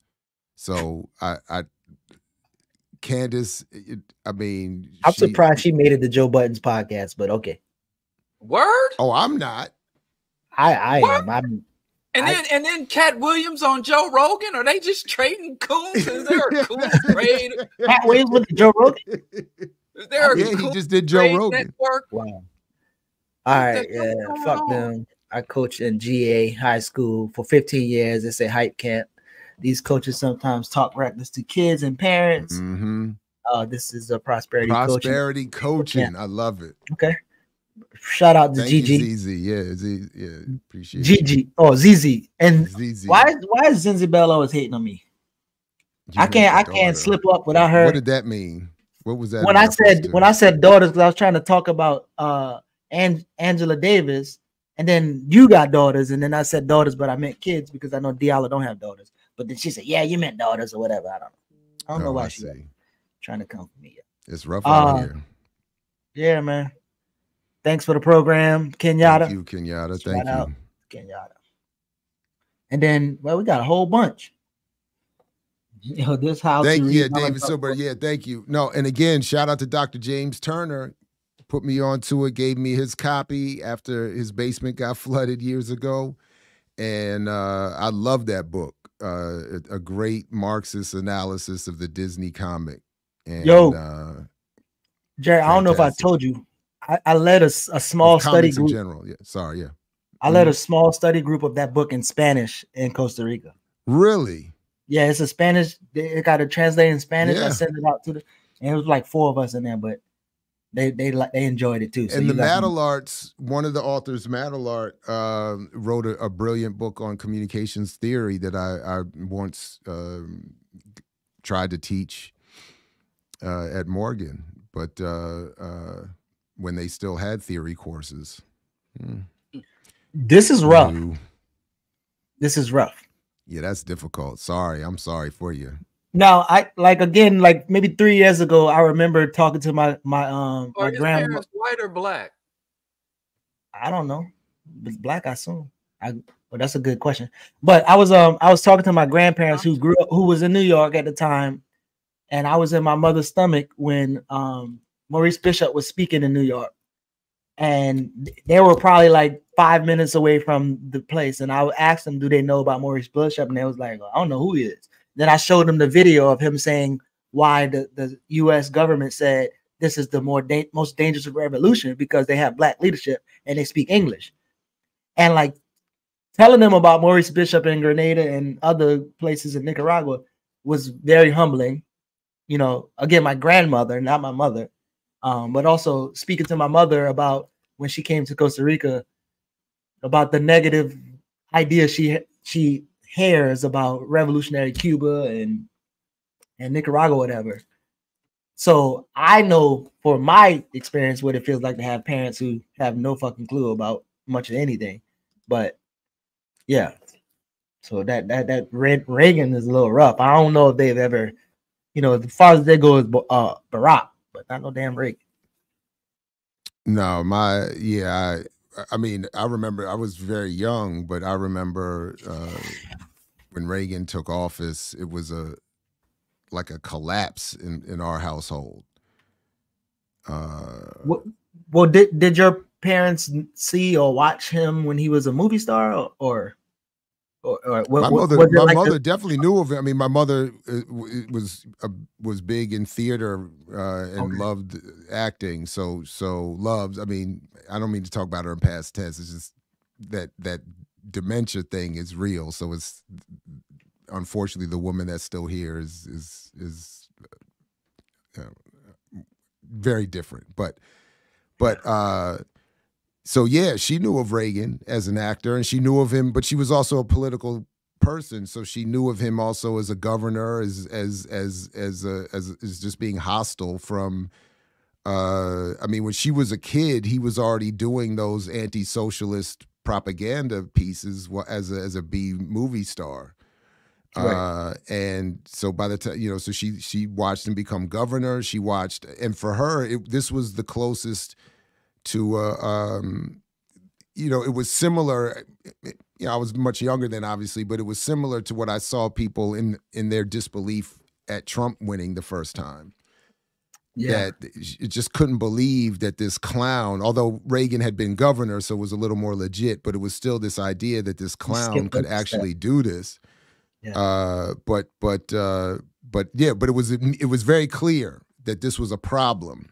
That you know, I remember her getting on the phone, calling her sister, and you know, there was like a whole, you know, commiserating about how we're going to deal with this, you know, the devil in the White House. You know, it was like a, you know, that kind of.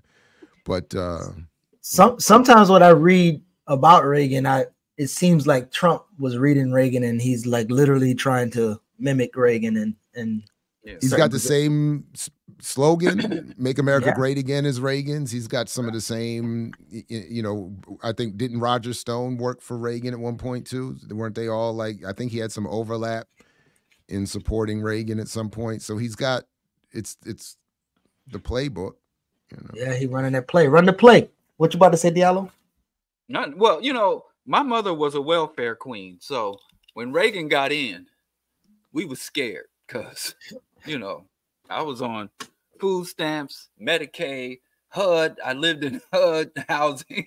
So I'm like, shit, I'm fucked. Even as a little kid, I just knew Reagan marked the end of the good times. And then they took your mother's example and ran it as if it was food stamps anymore. That's right. Huh? Yep. No, that's what I was going to ask you, because what we heard about on TV was that your mother and everybody like her was just chilling with plush apartments and multiple cars and in the sky high. Yes, we were living good, man. Shit was all good.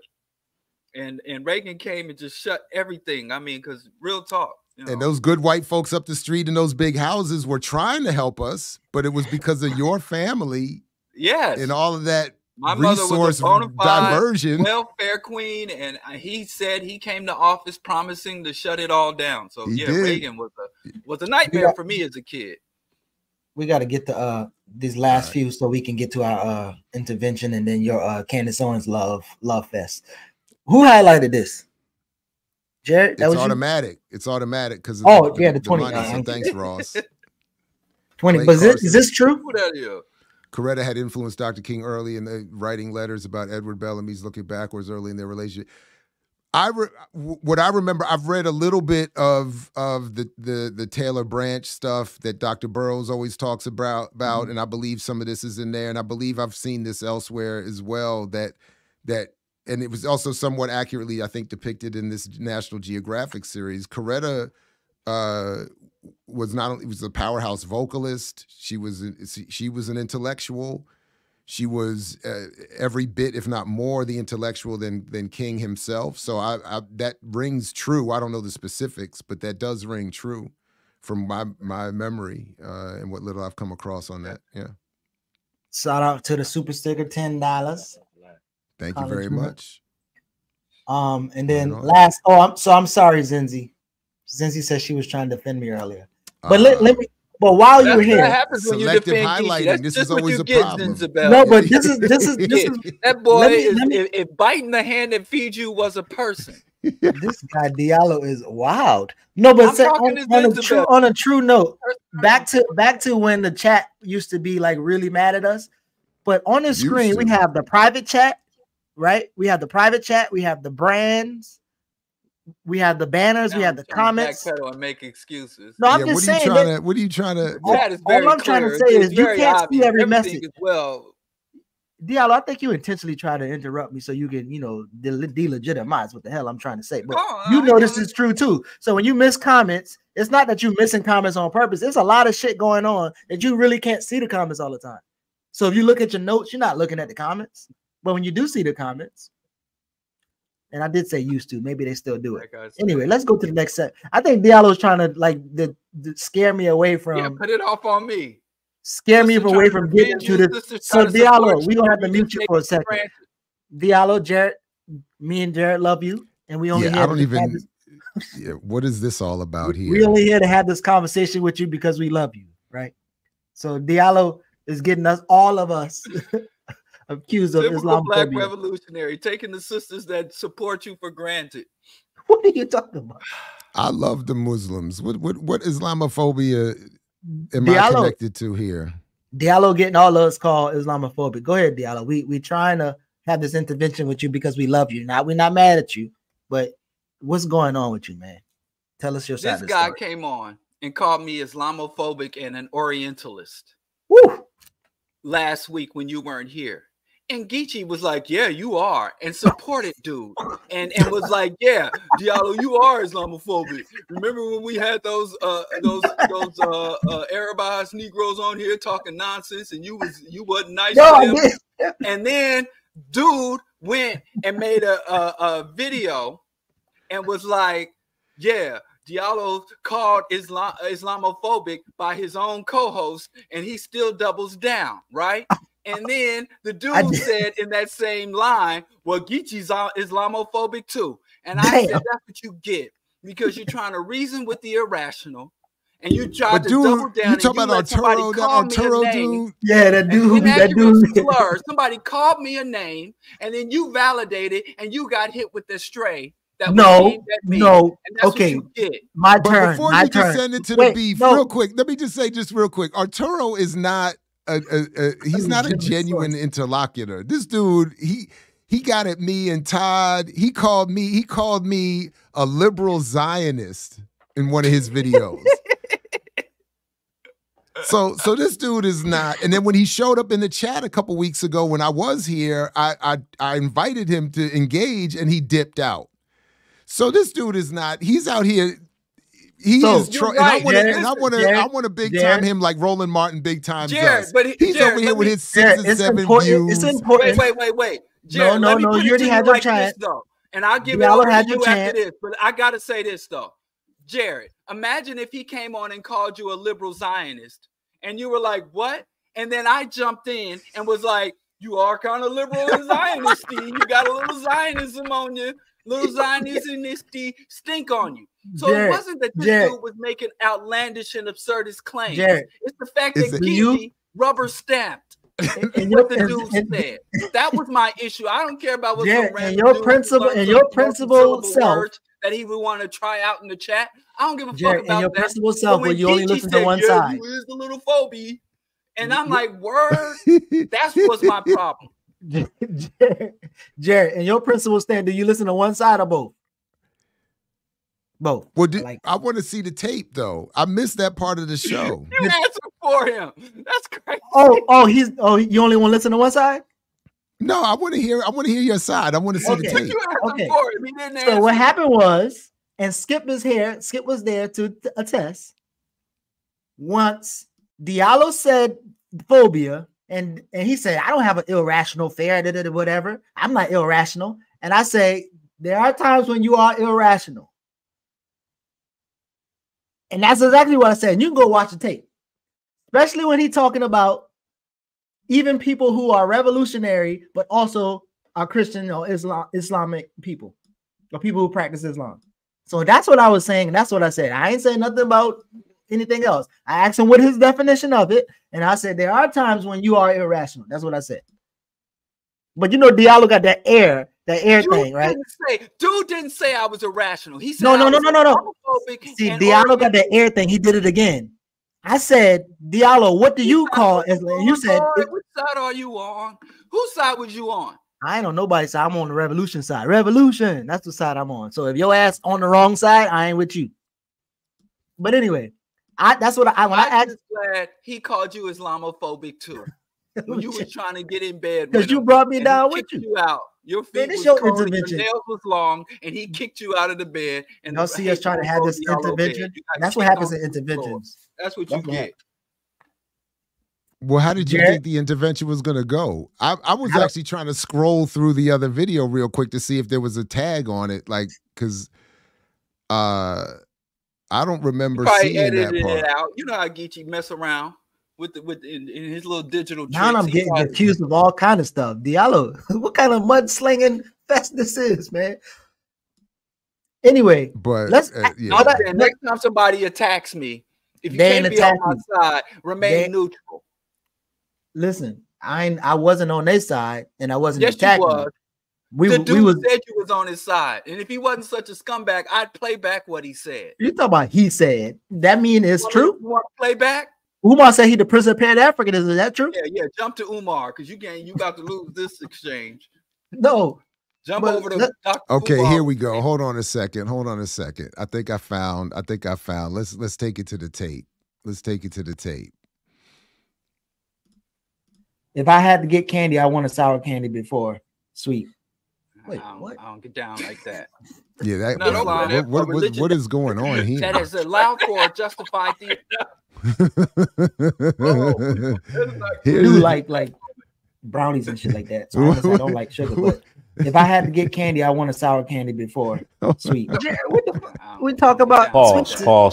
I'm talking about them shit that twisting your neck and eyes up. That's this is your conversation. I'm trying to get but to you the had part too many M&Ms. where Drop that you shit. pull up the comment. Last one. Here we go. Yeah, Diallo is an Orientalist and an Islamophobe. Yeah. I say all the time, some things are so heinous that when you tell the truth about them, people feel that you're attacking it. A phobia is an irrational fear. Am I being irrational when I talk about Islamicists colonizing, torturing, mutilating? Well, sometimes. I can tell you why. I can tell you why. Let me tell you why. I think you become irrational when you are speaking to individuals like a Skip, a Jackie, a Salifu, a Musa, who are as radical and sometimes more radical than you in their politics, and you are reactionary in their faith. I don't know how that works. I mean, you might be reactionary in that instance too, right? I'm not intelligent enough to hold. No. What I'm saying is, you asked me. Listen, you asked me, are you being irrational? And I was just explaining to the irrational part. So the irrational part is you're gonna spend time trying to debate people who you should even be, well, you do look at as comrades who are engaged in the same work that you're in, and are very clear politically where you need to go. So if it becomes a fight and it's time to go down, yes, a lot of your atheist friends probably ain't gonna show up for you. All right, so what I saw in that little bit right there, Geechee, my man, I think you make a good point in the end, but the timing of it does come across like you supported old boy. Like you clarify it at the end. So this is what I'm saying about these bad actors we allow in our space, because you let this bad actor drop this comment in there and mess up the setup and detract from what could have been a more sensible conversation. Because whatever you were right in saying about Diallo's engagement with Salifu and whoever else is lost in the context of you having this dude's comment on the screen saying he's an Islamophobe and letting that be the jump off point and saying that you agree that Diallo is irrational at times. I was like, wow. I take that. But my bias really starts at it being this dude, that comment that gets that's starting all of this liberal Zionist. How dare he? But no, in that clip, just playing it that way, it does look like it's like, come on, man. I'm sorry, Diallo. Apology rejected. Irrational. That's my point. Irrational. You know, this is all on tape. You coming with the same thing just 2 weeks in a row. Get a new shirt. I don't care. I do think. I mean, I agree with. At the end of the day, though, I do agree. I don't think it's Islamophobia, but I think there are. I do remember watching that exchange with Salifu while I was sitting on the front porch in Panama, and I was thinking, "Damn, Diallo, that wasn't the approach necessary for that conversation with that particular group." But whatever, it's all good. There we go. Well done. And we went to the tape. Clarified.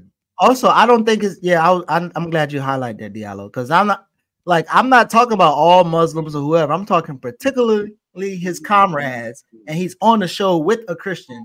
And I'm just saying there's times when it's not called for. But go ahead, you can respond to this since you highlighted that, Diallo. I'm gonna say like DMX said, "Are y'all niggas crazy?" My aggression towards Muslims, how much of the so-called Arab or Islamic world is colonized by African people? This is just, I hate having to have this conversation. Like I said, what did I say that was inaccurate or wrong. Was not the slavery, colonization, mutilation, murder, dehumanization, demonization.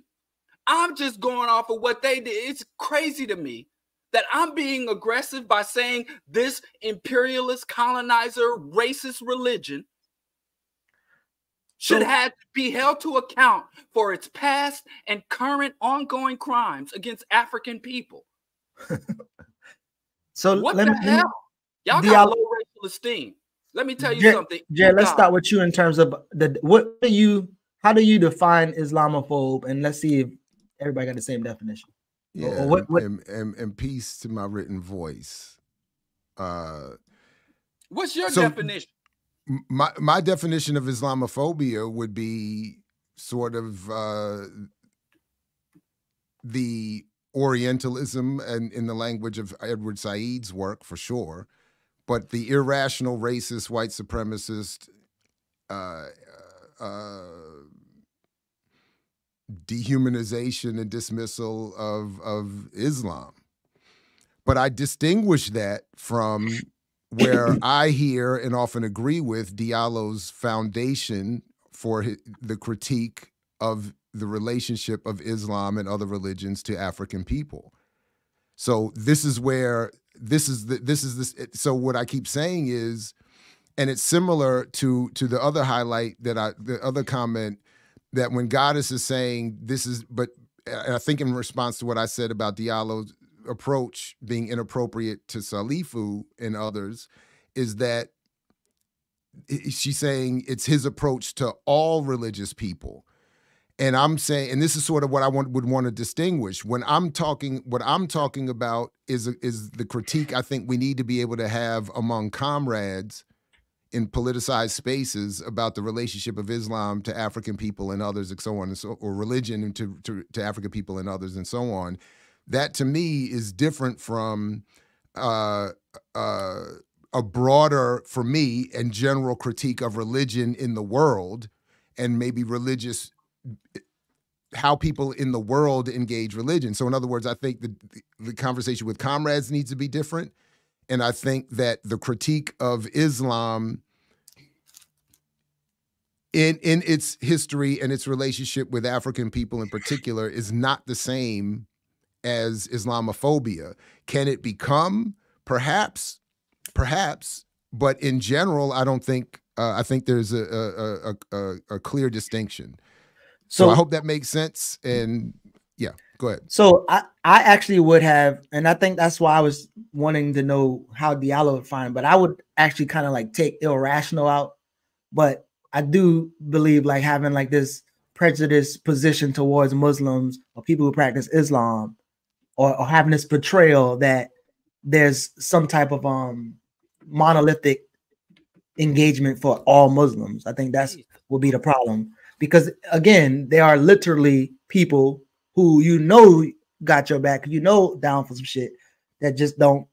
Now you might call them bad religious people or bad Christians, but I don't know. Let me check your head. Go ahead. I know people that got my back that are Muslims. My two oldest brothers are both Muslims, and my father is a Muslim. And literally, I got people in my life that went to the mattress, pulling out gats on my behalf, fighting and shedding blood on my behalf. I have no doubts about that. But I also have people that I care deeply for that are pro-US, patriotic Americans, that are Christian, that are sexist. And I'm going to call that shit out, even if people who I hold dear, that I take personal, are a part of this dysfunctional or regressive mindset. Or call out their beliefs and not their actions, right? Or belief systems. Huh? You say call out their beliefs and not their actions. You're not calling their actions though, right?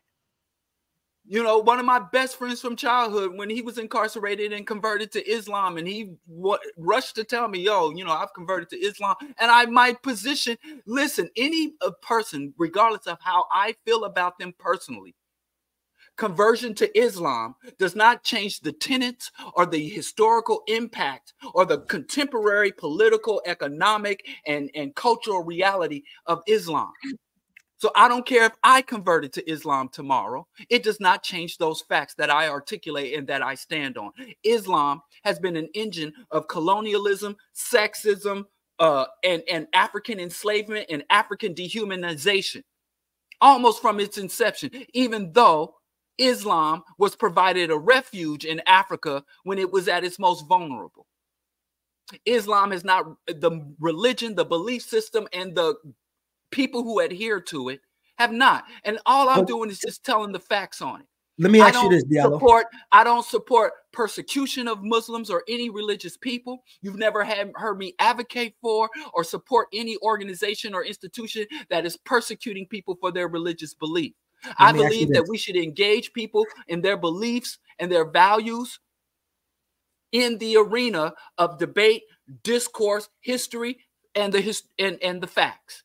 That's where I engage people in my issues with religion. I do not try to disrupt people's access to worship and to what they want to believe and I don't run up in their holy places to disrupt. But I'll be goddamn if I'm going to allow myself to be silenced when these religious organizations, these religious institutions, and so much hard injustice is predicated by and justified by these delusions.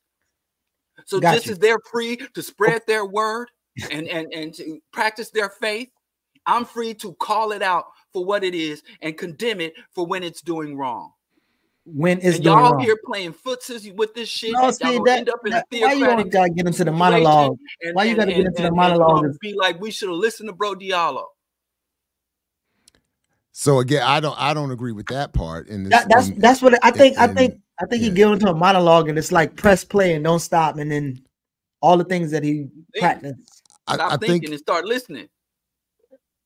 Wait, what? Stop thinking and start listening. That's exactly what they used to tell us in boot camp. Exactly. Right. I'm trying to get y'all to be revolutionary soldiers on the front line. Let me ask Diallo. General Diallo. You kind of answered the question in your monologue. Your monologue, you kind of answered the question, but so when you have people who have rituals that are important to their psychological well-being, do you find issues with them, and would you want them to adjust to your psychological comfort and not do rituals or these things? And this is what they feel they need to do. And guess what? How to blood clot would I know they're doing rituals? I mean, they can do it. They can do it wherever. They can do it at a community event. They can do it while they're around you. But if they're doing it at a community event, then they're opening it up to community scrutiny. And I'm a member of the community. Member of the community. You're a member of the community. Yes. And so if you're doing your rituals in a community event, then I get to call it. I get to say something on it. But so I'm saying it gives you psychological comfort to give them discomfort on what they need to. No, it doesn't give me comfort. It is an obligation that I have taken upon myself because I am in a world that has several compounding oppressions under genocide. And so when I see powerful institutions and organizations and ideologies and belief systems that I believe that are harming my people specifically, but humanity in general, I take the obligation to speak to it, to tell the truth, and to give a voice to the people who are repressed and oppressed. Tell the truth as you know it, right? No, ain't no truth as I know it. Oh, so truth is truth. It's either true or false. So if I'm saying something that's not true about Islam, please correct me. And I will say, well, I was wrong about this. Anytime somebody can say, so this is what Islam one thing is not true, then but one thing that I think, but one thing that you do say that I think is not true about Islam is that in the practice or hands of capable African revolutionaries, it has aided in some very helpful and progressive behavior and activity, and still does to this day. So it's that community I'm most interested in how you or I or any of us would engage.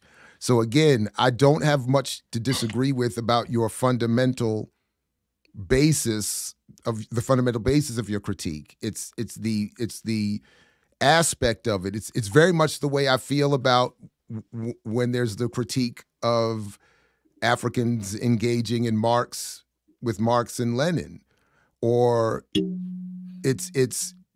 I just think it needs to be acknowledged that in certain spaces at certain times with certain communities in certain contexts politicized, it has been very helpful. So when engaging those people, I think it is just rude and unnecessary to come in with the condemnation of their core belief, even if you so that's body language and audible language. But so let me ask you this question too. So how do you feel? To what Jared said? Sure. Then let me ask you a question. Wait, huh? Go ahead. Well, go ahead. I ask you a question afterwards. You said that I'm wrong because, listen, you have to demonstrate to me that these black people did something conscious or revolutionary as a result of Islam or in spite of Islam. Because I know black people do good things while they're engaged in something that is not necessarily good or healthy. I know, like Malcolm X used to call John Henry Clark a swine eater. There's a bunch of black folks who eat pork and do good in the community. Does that make eating pork good? Because, oh, I know pork, so I can't critique the chronic diseases and the ecological impact of consuming meat.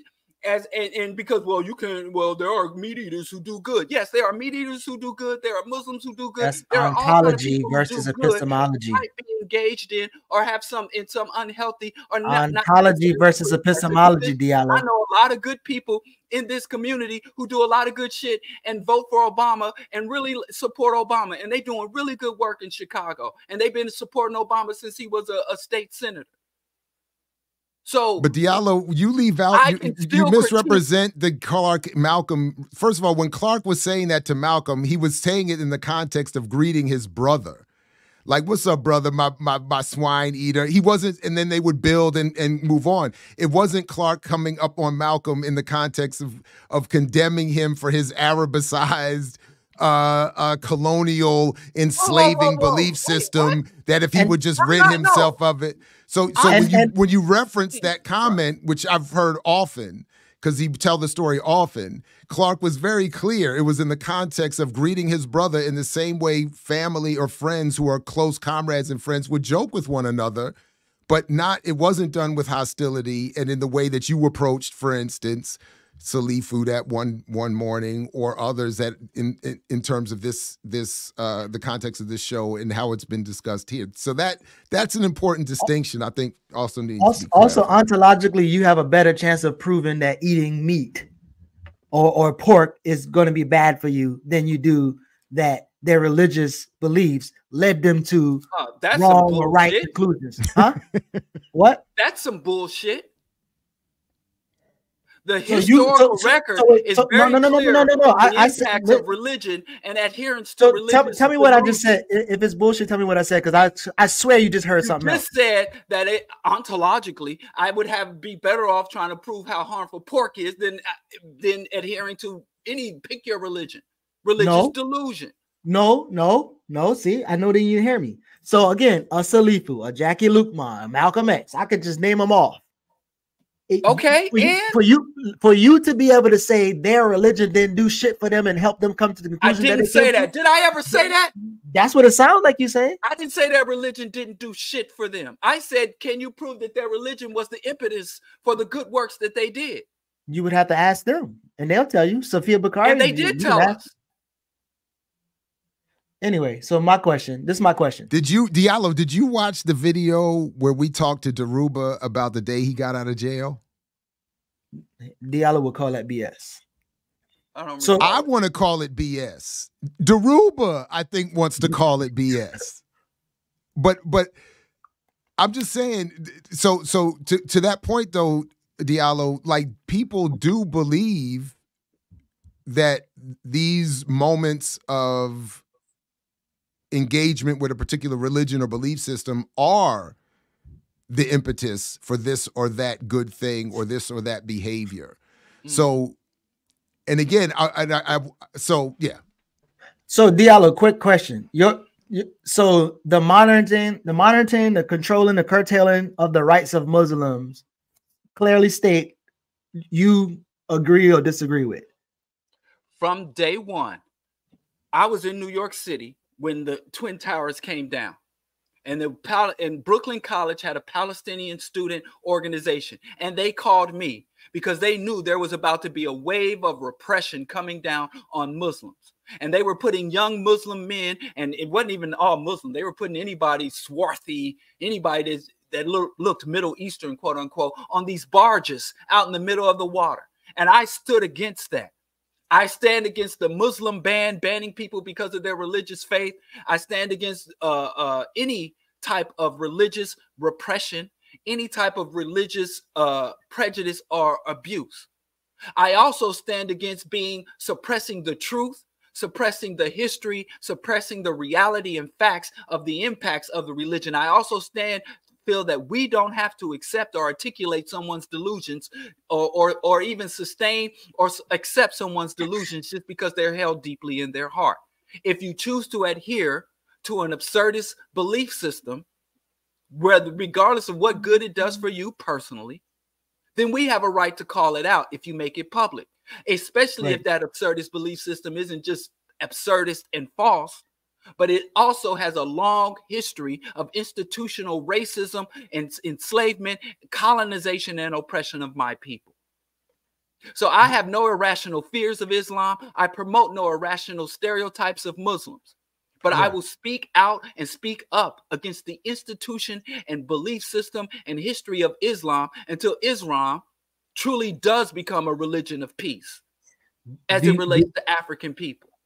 Do you believe that the treatment of Muslims or people of Islamic faith is likened to what Dale Jones and other people say, like the niggerization of African people? Do you think there's a correlation between that? I don't understand that. Like, so the demonization of black folks, just as well as the demonization of people who practice the faith, would you say there's some equivalency there? How people treat Muslims is the same way how African people have been treated, particularly in the U.S.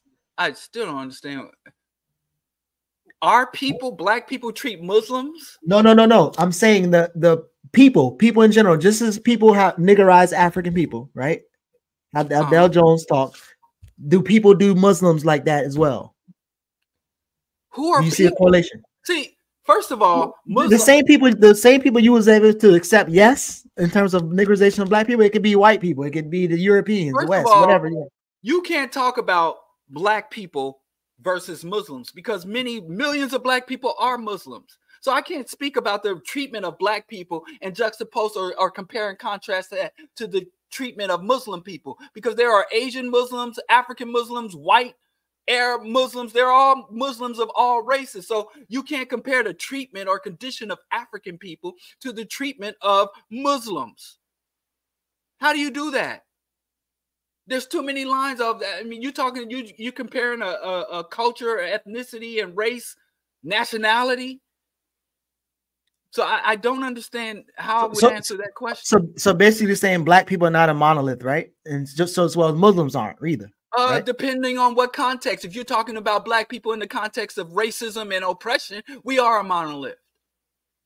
Where do we go to be free of anti-blackism and oppression? Where's the sanctuary for black people anywhere on planet Earth? So in some conditions, in some statuses, we are a monolith. In other statuses, no, we are the most diverse people in the world. But where the shit really matters, where shit really matters, we are monolithic in terms of oppression and our need to unite and get liberation. And the paths and the solutions to all our problems, no matter how diverse, whether you're in a Haitian slum or U.S. projects. I have no further questions. Go to Canada. Further question? What's the first question? I just don't understand. Listen, you answered the first. If a black person wants to be a Muslim, that's fine. I do not go into black Muslim spaces and bother them.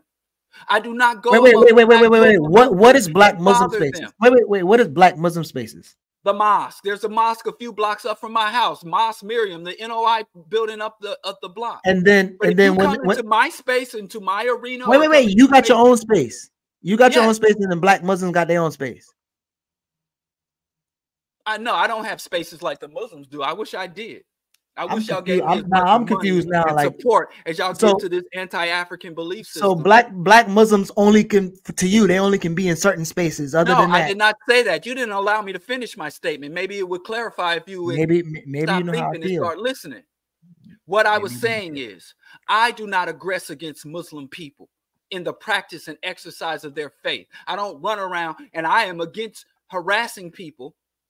If somebody wants to walk up down the street in a burqa, hijab, kufi, whatever they want to do, I don't bother people.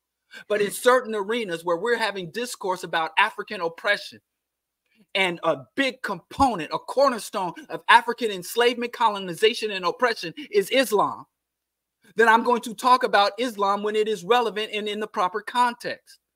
But I don't harass Muslim people. Muslim people seek me out. There's a brother from the NOI that wants to debate me. They seek me out. I don't go to their spaces. But if you come to where I be at, or if I'm somewhere and somebody says, well, we're having a community meeting, we're going to pour libations, we're going to give prayer and thanks, then I feel as a community member and a person who's there represented and trying to contribute, I have a right to speak about, well, y'all pouring libations to ancestors and y'all praying to some, Abrahamic God, then I think it's on the table for us to express ourselves. So I won't suppress that dude from bumping his head on the floor. But if you do it in my space and where I be at, then I reserve the right to articulate my beliefs and articulate my views on it. That's all I'm saying. If I go somewhere and I sit down and commune with people, but I go somewhere and be like, I'm a vegan, goddammit, or I'm an atheist, goddammit, and can't none of y'all say nothing about it that'll offend me because that's something I believe strongly in, veganism. If I put it out there, then I'm opening it up to people to critique. Some dude came to me and said veganism is an eating disorder or some shit. And I ain't going to fight with and tell the dude he don't have the right to say it, but I can debate him on the accuracy or inaccuracy of his assessment. And Islam is a male chauvinist murder cult. And I don't want it to be that. I wish it wasn't that. But to the extent that it is that, I'm going to continue to call it that. There we go. Mic drop. I'm not Diallo. Jarrett, you want to get to your praise of the Candace Owens? So yeah, it's tough to follow all of that, but I did get sent this also recently, I think just this morning, and I thought it was funny. So that there was this so apparently Joe Budden on his very popular podcast invited Candace Owens to sit down for a discussion. So apparently that has happened. And for those who are familiar with New York radio or hip hop history, will be familiar with the figure Peter Rosenberg at now I can't even remember what station he's at. What station are they at? Anyway, but he had issues with Candace being invited to Joe Budden's space, basically saying, why would you invite this reactionary conservative to the space?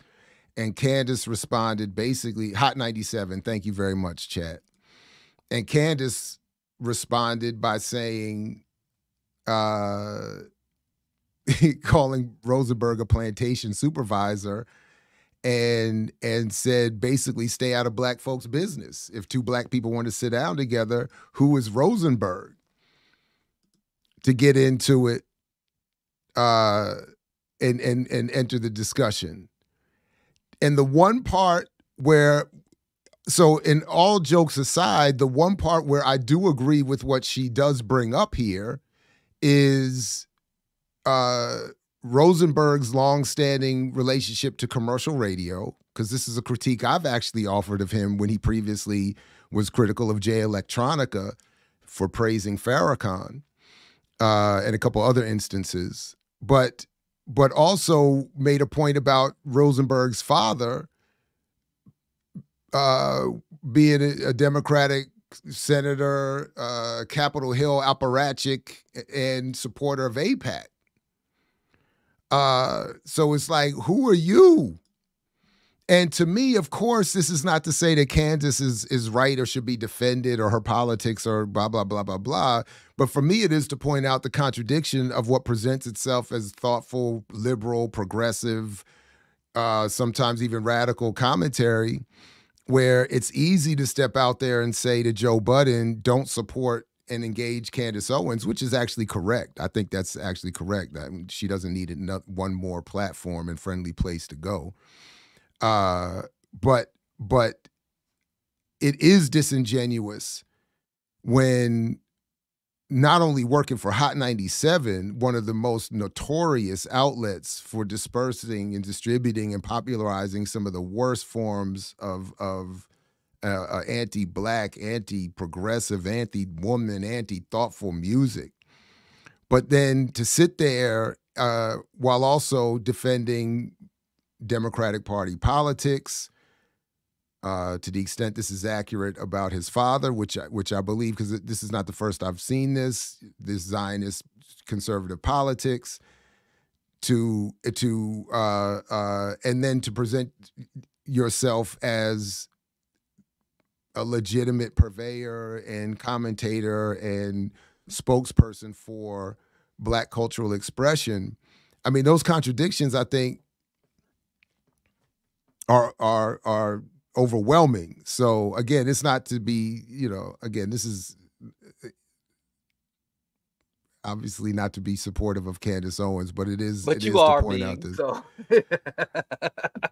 I'm not being supportive of Candace Owens. I'm saying I'm being supportive of the critique of the space that takes advantage of Candace Owens to position itself as a legitimate opposition. And Hot 97 and Rosenberg are not legitimate political opposition to Candace Owens. They are, again, a false representation of what should be the legitimate opposition, who also don't platform right the legitimate opposition. So again, it's easy to take shots at Candace Owens while defending Genocide Joe. Go ahead. I'm still struggling with that Candace Owens on Joe Buttons. I got to see that. Heels of you gushing over and defending Yvette Carnell, man. When did I gush and defend her? You were there, Geechee. Don't bring me into this. I don't remember. When was this? Oh yeah, you did it. Thank you. Gosh. Sometimes I what feel did like I do? Wait, hold up. I don't even hold up. When I was asked to comment on what I wasn't here for, I brought to the tape. You got it. I mean, you take gynocentrism to a whole nother level. As a fellow gynocentric, you take it too far. You're a gynocentric. Let me look for the tape. What did I do defending Yvette Carnell? So coming off the heels, I can take one or the other, but this back to back, it's like, come on now. Listen, Yvette and Candace. You're about to do it now. Go ahead. Deserve our respect and defense as they fight the good fight, as flawed vessels as they may be. These are our sisters. Listen. I mean, I think maybe gynocentrism too far. Maybe Yvette might be having a good. I mean, you think Yvette and Candace the same? No, I think Yvette is worse. Oh, because Kwame Ture said a half truth is better than a full lie. So Candace Owens shows open contempt for Black people, whereas Yvette claims to be on our behalf and represent and want to advance us. That's so fair. A motherfucker that hates us but pretends to love us is worse than a motherfucker that just hates us and be honest about their hatred of us. Fair. That's fair. Well, I guess in many ways. Everybody says the weaker enemy and the less of evil. Yes, I would say Yvette can shows up spaces and gets more accolades and love from the community than Candace. Candace is butt naked, booty blessed, as Wise Intelligent would say. She's out there and ain't no qualms about it. So yes, I would say, even though Candace Owens' rhetoric is worse and her positions are worse, they are naked eye. And you can't claim to support or be down with clandestine and still pretend to be on the side of African people, whereas there's a lot of ADOS people claiming they represent our interests. Tell me this: So you feel like way? Do you feel that way about when Tone? you start playing footsies with Yvette, then 2 weeks later you completely in the bed with Candace. So be careful. Do you feel like way about Tone also? Who? Tone, who be with Yvette? Yeah. You do? Yes. You don't think? But Tone, see, here's the thing about Tone. Tone, leave me alone. I ain't never bumped heads with Tone. So yes, but it's all the same. It's really ADOS. It's the organization and it's the ideology. But Yvette, man, you don't think Tone a little more rational than him? It seemed like he could be debated and shift a little bit. No, he wasn't with me. I mean, he wasn't as overt and aggressively hostile with me as she was, but he at the time took a few shots on his radio program, and he never was willing to engage or invite me to have a discussion. So in practice, he was no better, but he wasn't. What I remember is that he wasn't. It wasn't the same level of overt hostility, but he, but he was clear in the few times that we did talk, even off the record. I mean, Tone was clear to me that he was clear that he didn't feel he had anything he could learn from me. I think that's a fair assessment. Yeah. But he was not overtly hostile. It's kind of like, who said something? We have trouble with these slick. We real good with these obviously bad racists, but these slick racists make trouble for us. Somebody said something. I can't remember who said that. Like these slick, like Colin Powell is much worse than Clarence Thomas. Because Clarence Thomas, no illusions. Colin Powell, he's, so yeah, I do think a half truth is worse than a full lie. Yeah. So these rabbit coons are much more worse than the snuggly fluffy coons who we think, we can. What about the rats? What about the rat coons? What about the rat coons though? They're the worst. Rat coons are the worst. They're a special layer of low. You don't want to be a rat coon. Jared think he off the hook. He jeffing with Clandis and Yvette. You just said Clandis? Yo, you be having Clandis. You be having them little hot takes. I mean, that woman is she's disgusting. You saw when she had that baby, and all of her fans were in the comments when she posted her baby, calling her baby a monkey. But do you do understand that wait a minute though, despite his whiteness, I'm making the same argument that you're making vis-a-vis Rosenberg. My point is, he pretends to be the liberal, the progressive, the legit spokesperson for hip hop, and then but is only using Candace Owens to be projected as the authentic, legitimate spokesperson. And I'm saying she's right to call out, or any of us would be right to call out. But my man, you have way too many contradictions here to be standing on her conservatism to project yourself now as the. So in this regard, this is what I'm saying. She's better than Rosenberg because she's overtly hostile. He is, I'm your friend. I'm your ally. But the conflict is him criticizing Joe Budden for having her on. That's the conflict. That's the initial. Well, that's what drew her attention and ultimately got it sent to me. Was that he's saying Joe Budden shouldn't be giving her access to the airwaves. Who listens to Rosenberg? Like here a lot of people on Hot 97 for a long time. We'll sit here and condemn it, and ain't nobody gonna pay attention to us. But yeah, I just think we're about to break the internet with this one. You crazy, Diallo. The whole thing. We're about to go Cat Williams with this clip. Right, but that's and shame on Cat Williams for going on Joe Rogan. Man, where I been at for a week, man? I ain't seen none of this. You did. I saw that. You should have been out church shopping. I don't got money. Can you send me some money? You want my Cash App? That's true, Diallo. He doesn't make your your salary. We don't pay you. I'm gonna put my cash. All that money on being a passport, bro. Actually, Costa Rica. Actually, I wasn't a passport, bro. I was a buddy pass, bro. Don't get Came mad at back me because I got money empty-handed. passes. Thought you could find a submissive traditional woman who But truly yeah, appreciated the black man. and Geechee, and came Cat back Williams was on empty-handed. Joe Rogan. Hey, well, since Diallo poor shaming me, Diallo, you can send me some money. This is my cash. How much right a shirt? I'll send you some. How much? You can whatever you want. Shit. How much shirts How much cost? is a shirt? How much is a bootleg? I think $350. I think. Huh? I think it's like $350. $350 for a shirt. Oh, I'll send you a shirt from African World Order. No, I don't want none of them. I don't got one of them shirts. I done ran out of them shirts. I used to wear your.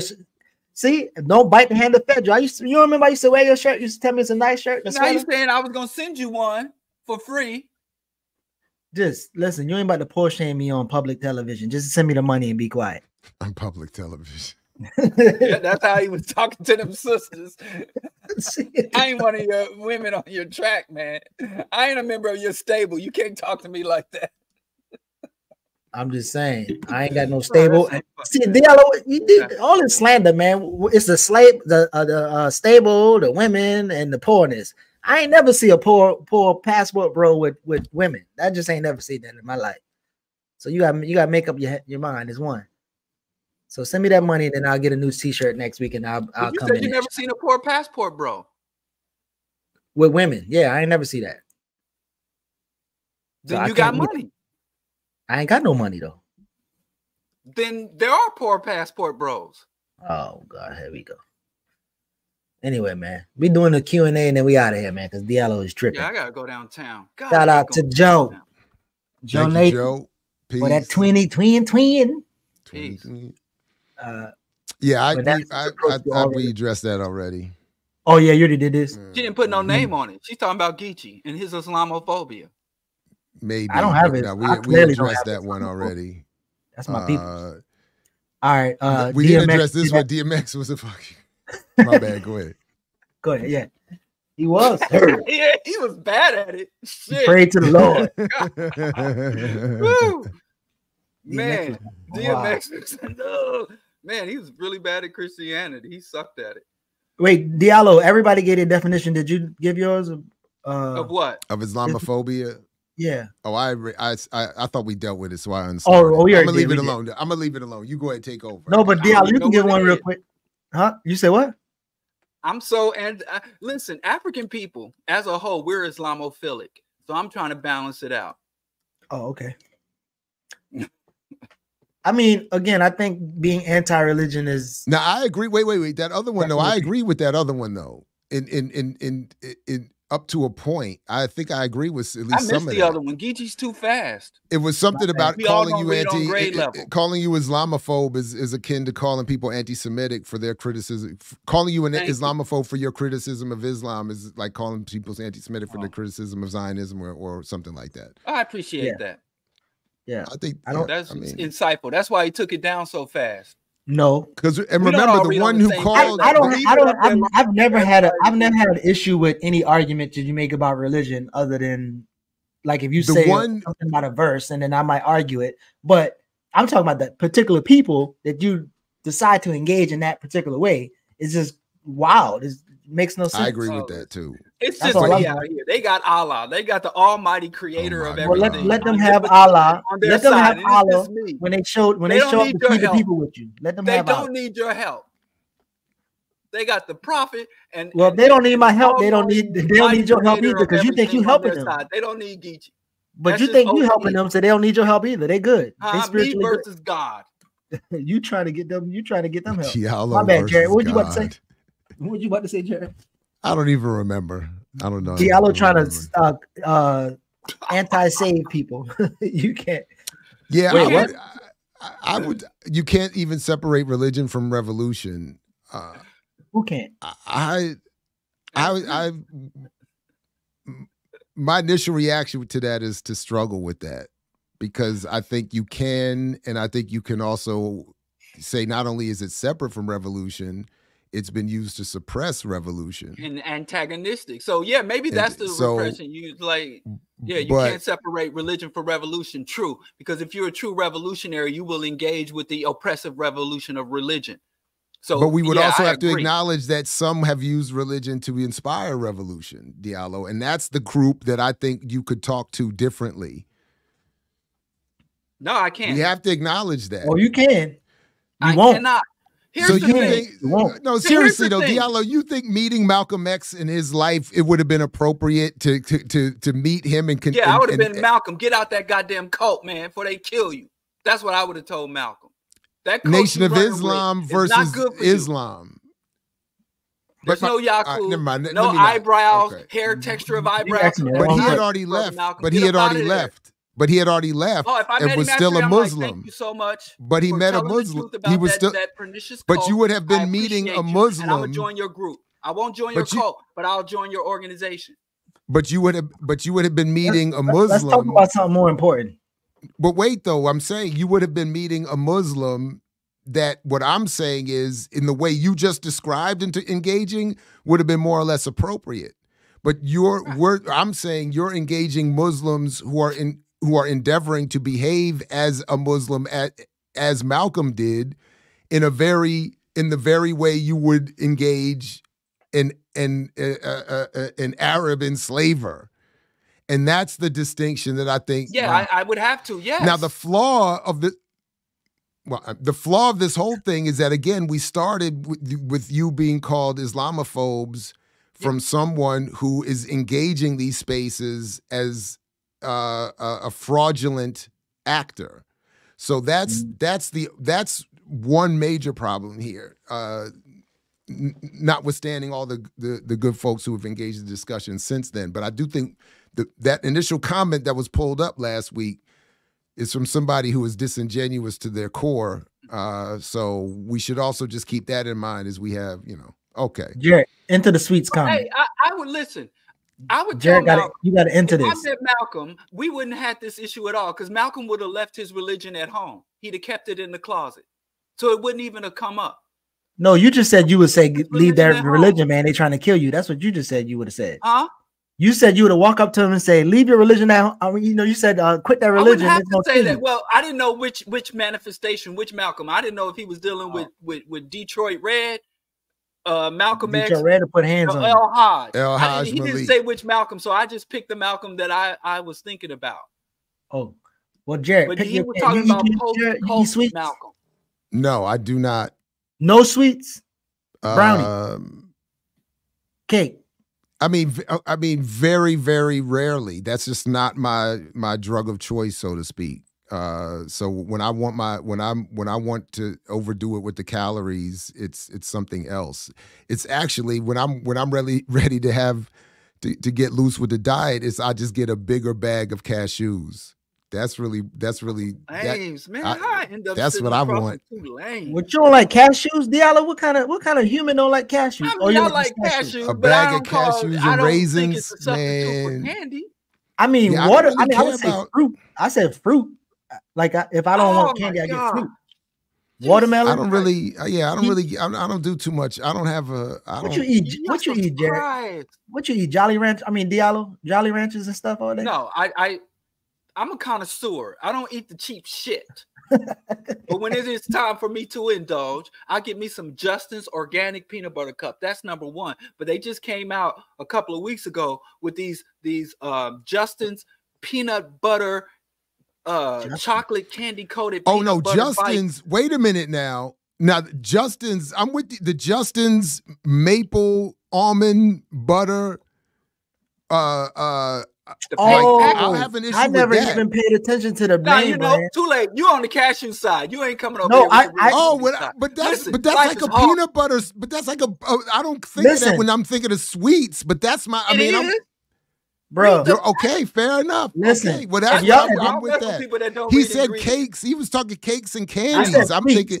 That too. Listen, that's my shit. Oh, right not there. these. That's not what I'm talking about. If you didn't, that's not if you didn't just tell me the name, I wouldn't even. I ate these, but I didn't even know what Justin's was. But okay, that's not what I'm. Justin's. I don't know. Justin's also has like an almond butter, peanut butter, spread line. Yeah, so you get that's what I'm talking about. Bananas or apples. Yeah. Hey y'all, one day we should look into these. We should look into all these one day. We should get into the politics of everything. Ain't no politics. That means it's ethical. That's ethical consumption. Got the green it's USDA stamp. Friendly. That's ethical consumption right there. So Now we gonna have to critique our own people. Now we got to critique our vegan people. And then whenever I'm in New York, I get Dunwell donuts every day. Shout out to Dunwell in New York City. And then my wife took me to this crepe store in Los Angeles. Crepes. Man, listen. Crepes. Whatever, man. I don't speak the It's not crepes. It's crepes. What's those little roll things? I don't know. Oh, you talking about taquitos? The Latino one? The Latino. We almost missed our plane messing around over there. But just let me tell you, boy, Dunwell Donuts, whenever I'm in New York, air day. So I go to Dunwell, I get my Justin's, my Uncle Eddie's. Uncle Eddie's. Why you got all these brand names in your head, bro? Because, like I said, I'm used to the finer things. What Uncle Eddie's? Man, life is too hard. I'm on the front lines of the struggle. Uncle Eddie's cookies? Hating on me, man. I need my reprieves. Huh? Oh, Uncle Eddie's is, I didn't know he was, that's Trader Joe's, right? No, they don't sell Uncle Eddie's at Trader Joe's. Oh, I thought I saw these at Trader Joe's. He said he's bougie, man. What they sell these joints at? Now, Uncle Eddie's better give us a cut, some donations or something. You ask, don't ask, because I can get into this. They probably gonna just like y'all talking cars and ball chasing. They don't want to be associated with when this it comes show. to vegan junk food, vegan sweets. Diallo, all these cooks, they look trash except the peanut butter cookie, and they don't even look soft. Peanut butter's my favorite. That's man, we didn't even get it. You know what? Never mind. We didn't even get it to, Maggie Anderson came for us the other day and hit us with a privacy joint for the video. You and I hit you. Because she was Geechee was on the show. Hey, listen, I caught her straight.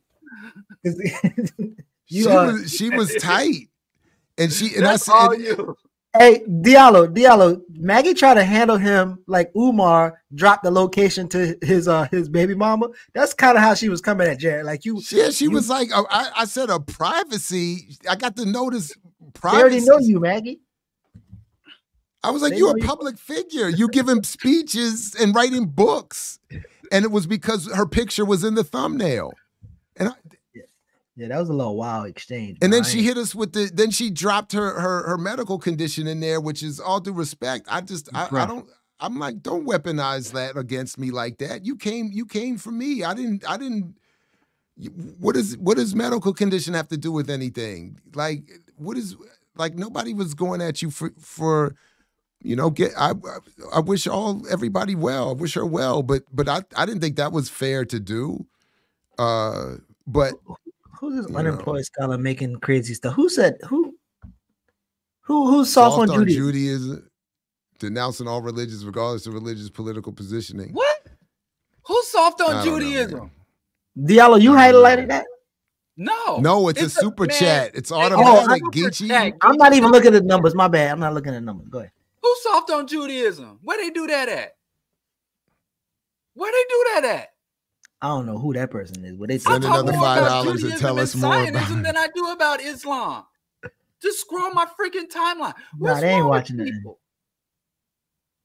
But I guess they're gonna make up something. You don't judge Islam by its adherents. In fact, like I said, Judaism is the one that started all this bullshit. If not for Judaism, we wouldn't have Christianity or Islam. That's gonna be that's the thumbnail right there. Judaism started all that bullshit. Judaism set this bullshit off.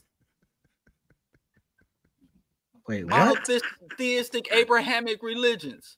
Scourge of humanity. Diallo and his fans can't really hear the argument. Now that's offensive. That's the first time I've been on this air and been offended. A lot of protecting religion from Diallo sounds like the Patriots defend the U.S. from legit. Oh wow! I feel like Diallo and his fans, they got the same type of ears. Like they don't hear any nuance in the response. You could say what all you want, but I don't think y'all hearing anything that we're protecting religion from Diallo. What the? Yeah, as if, man, I wouldn't worship a God that needed protection from me. I mean, goddamn. That's wild. Yeah, that's Diallo got the same smoke for spirituality, but go ahead, Diallo. Spirituality is religion for lazy people.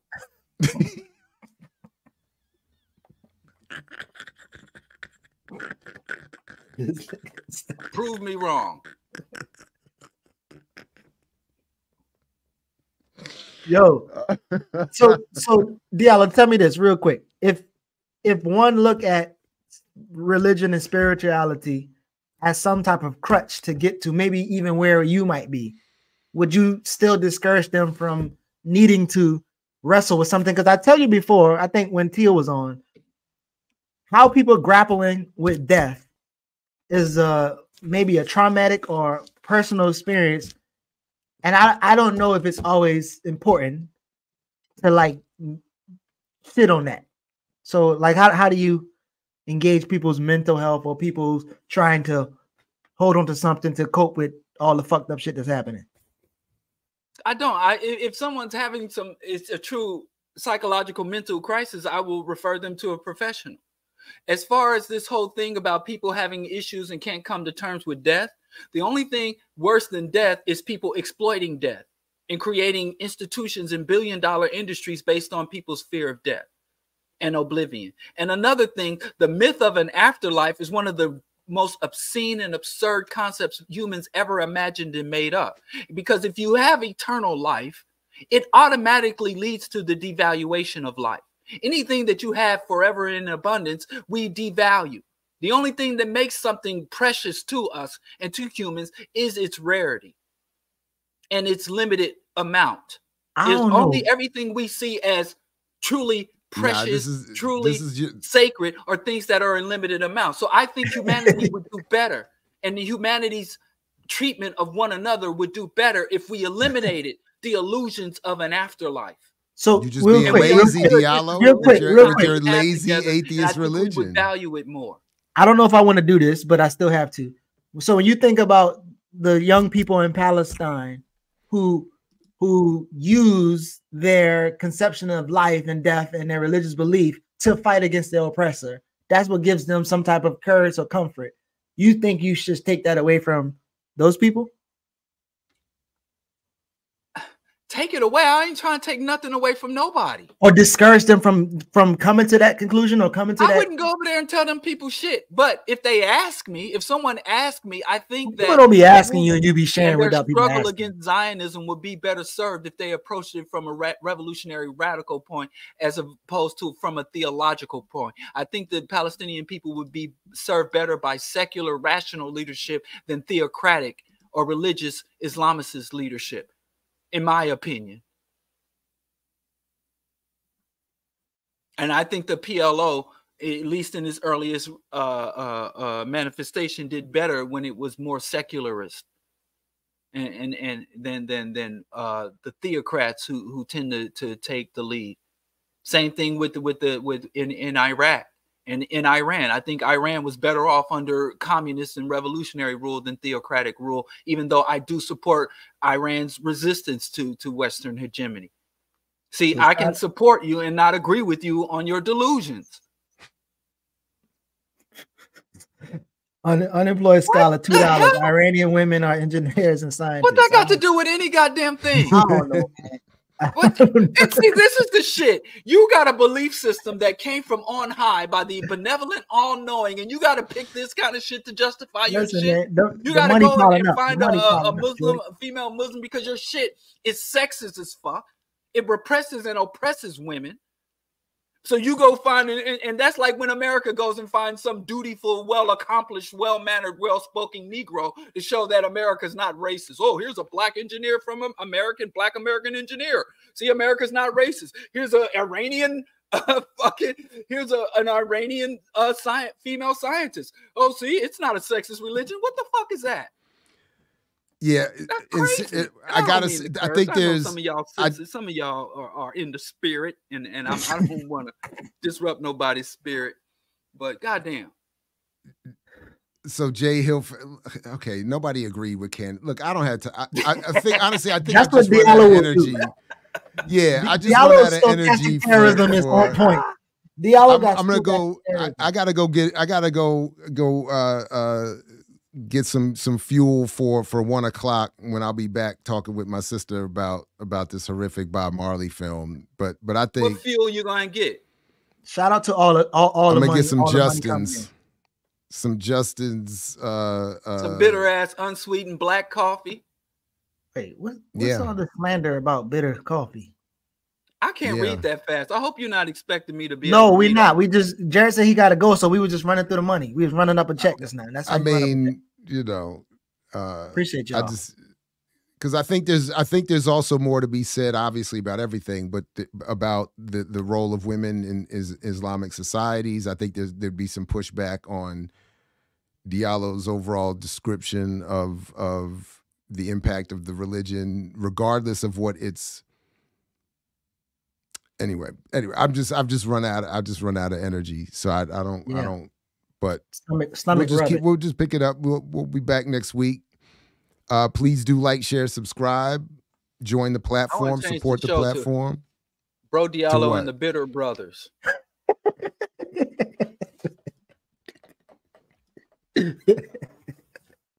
I'm cool with that. I'm cool with that rebrand. Cashews, everything around me. Don't come at me with that old righteous. Well, when I like cashew, I don't like sweets. I prefer cashew and apple wedge, perhaps. We all have Thursday, my Thursday evening apple wedge. I got a new name for us. Ball and G and a dry cookie. I don't trust brothers that don't have at least one vice. Ball and G with a dry cookie. Oh, I have plenty of vices. You just didn't ask about the right ones. We were just that's it. I got so many. Candy. Friendly show. When you have kids, man, talk about you asking us about your kids ain't gonna want nothing to do with you. It's like, yeah, we asked for candy. He gave us apple wedges and oranges and raisins for Halloween. Yeah, I told you I like sour candy though. I like sour candy, salt and vinegar potato chips. And I explained to you the psychology behind that. Sour versus sugar.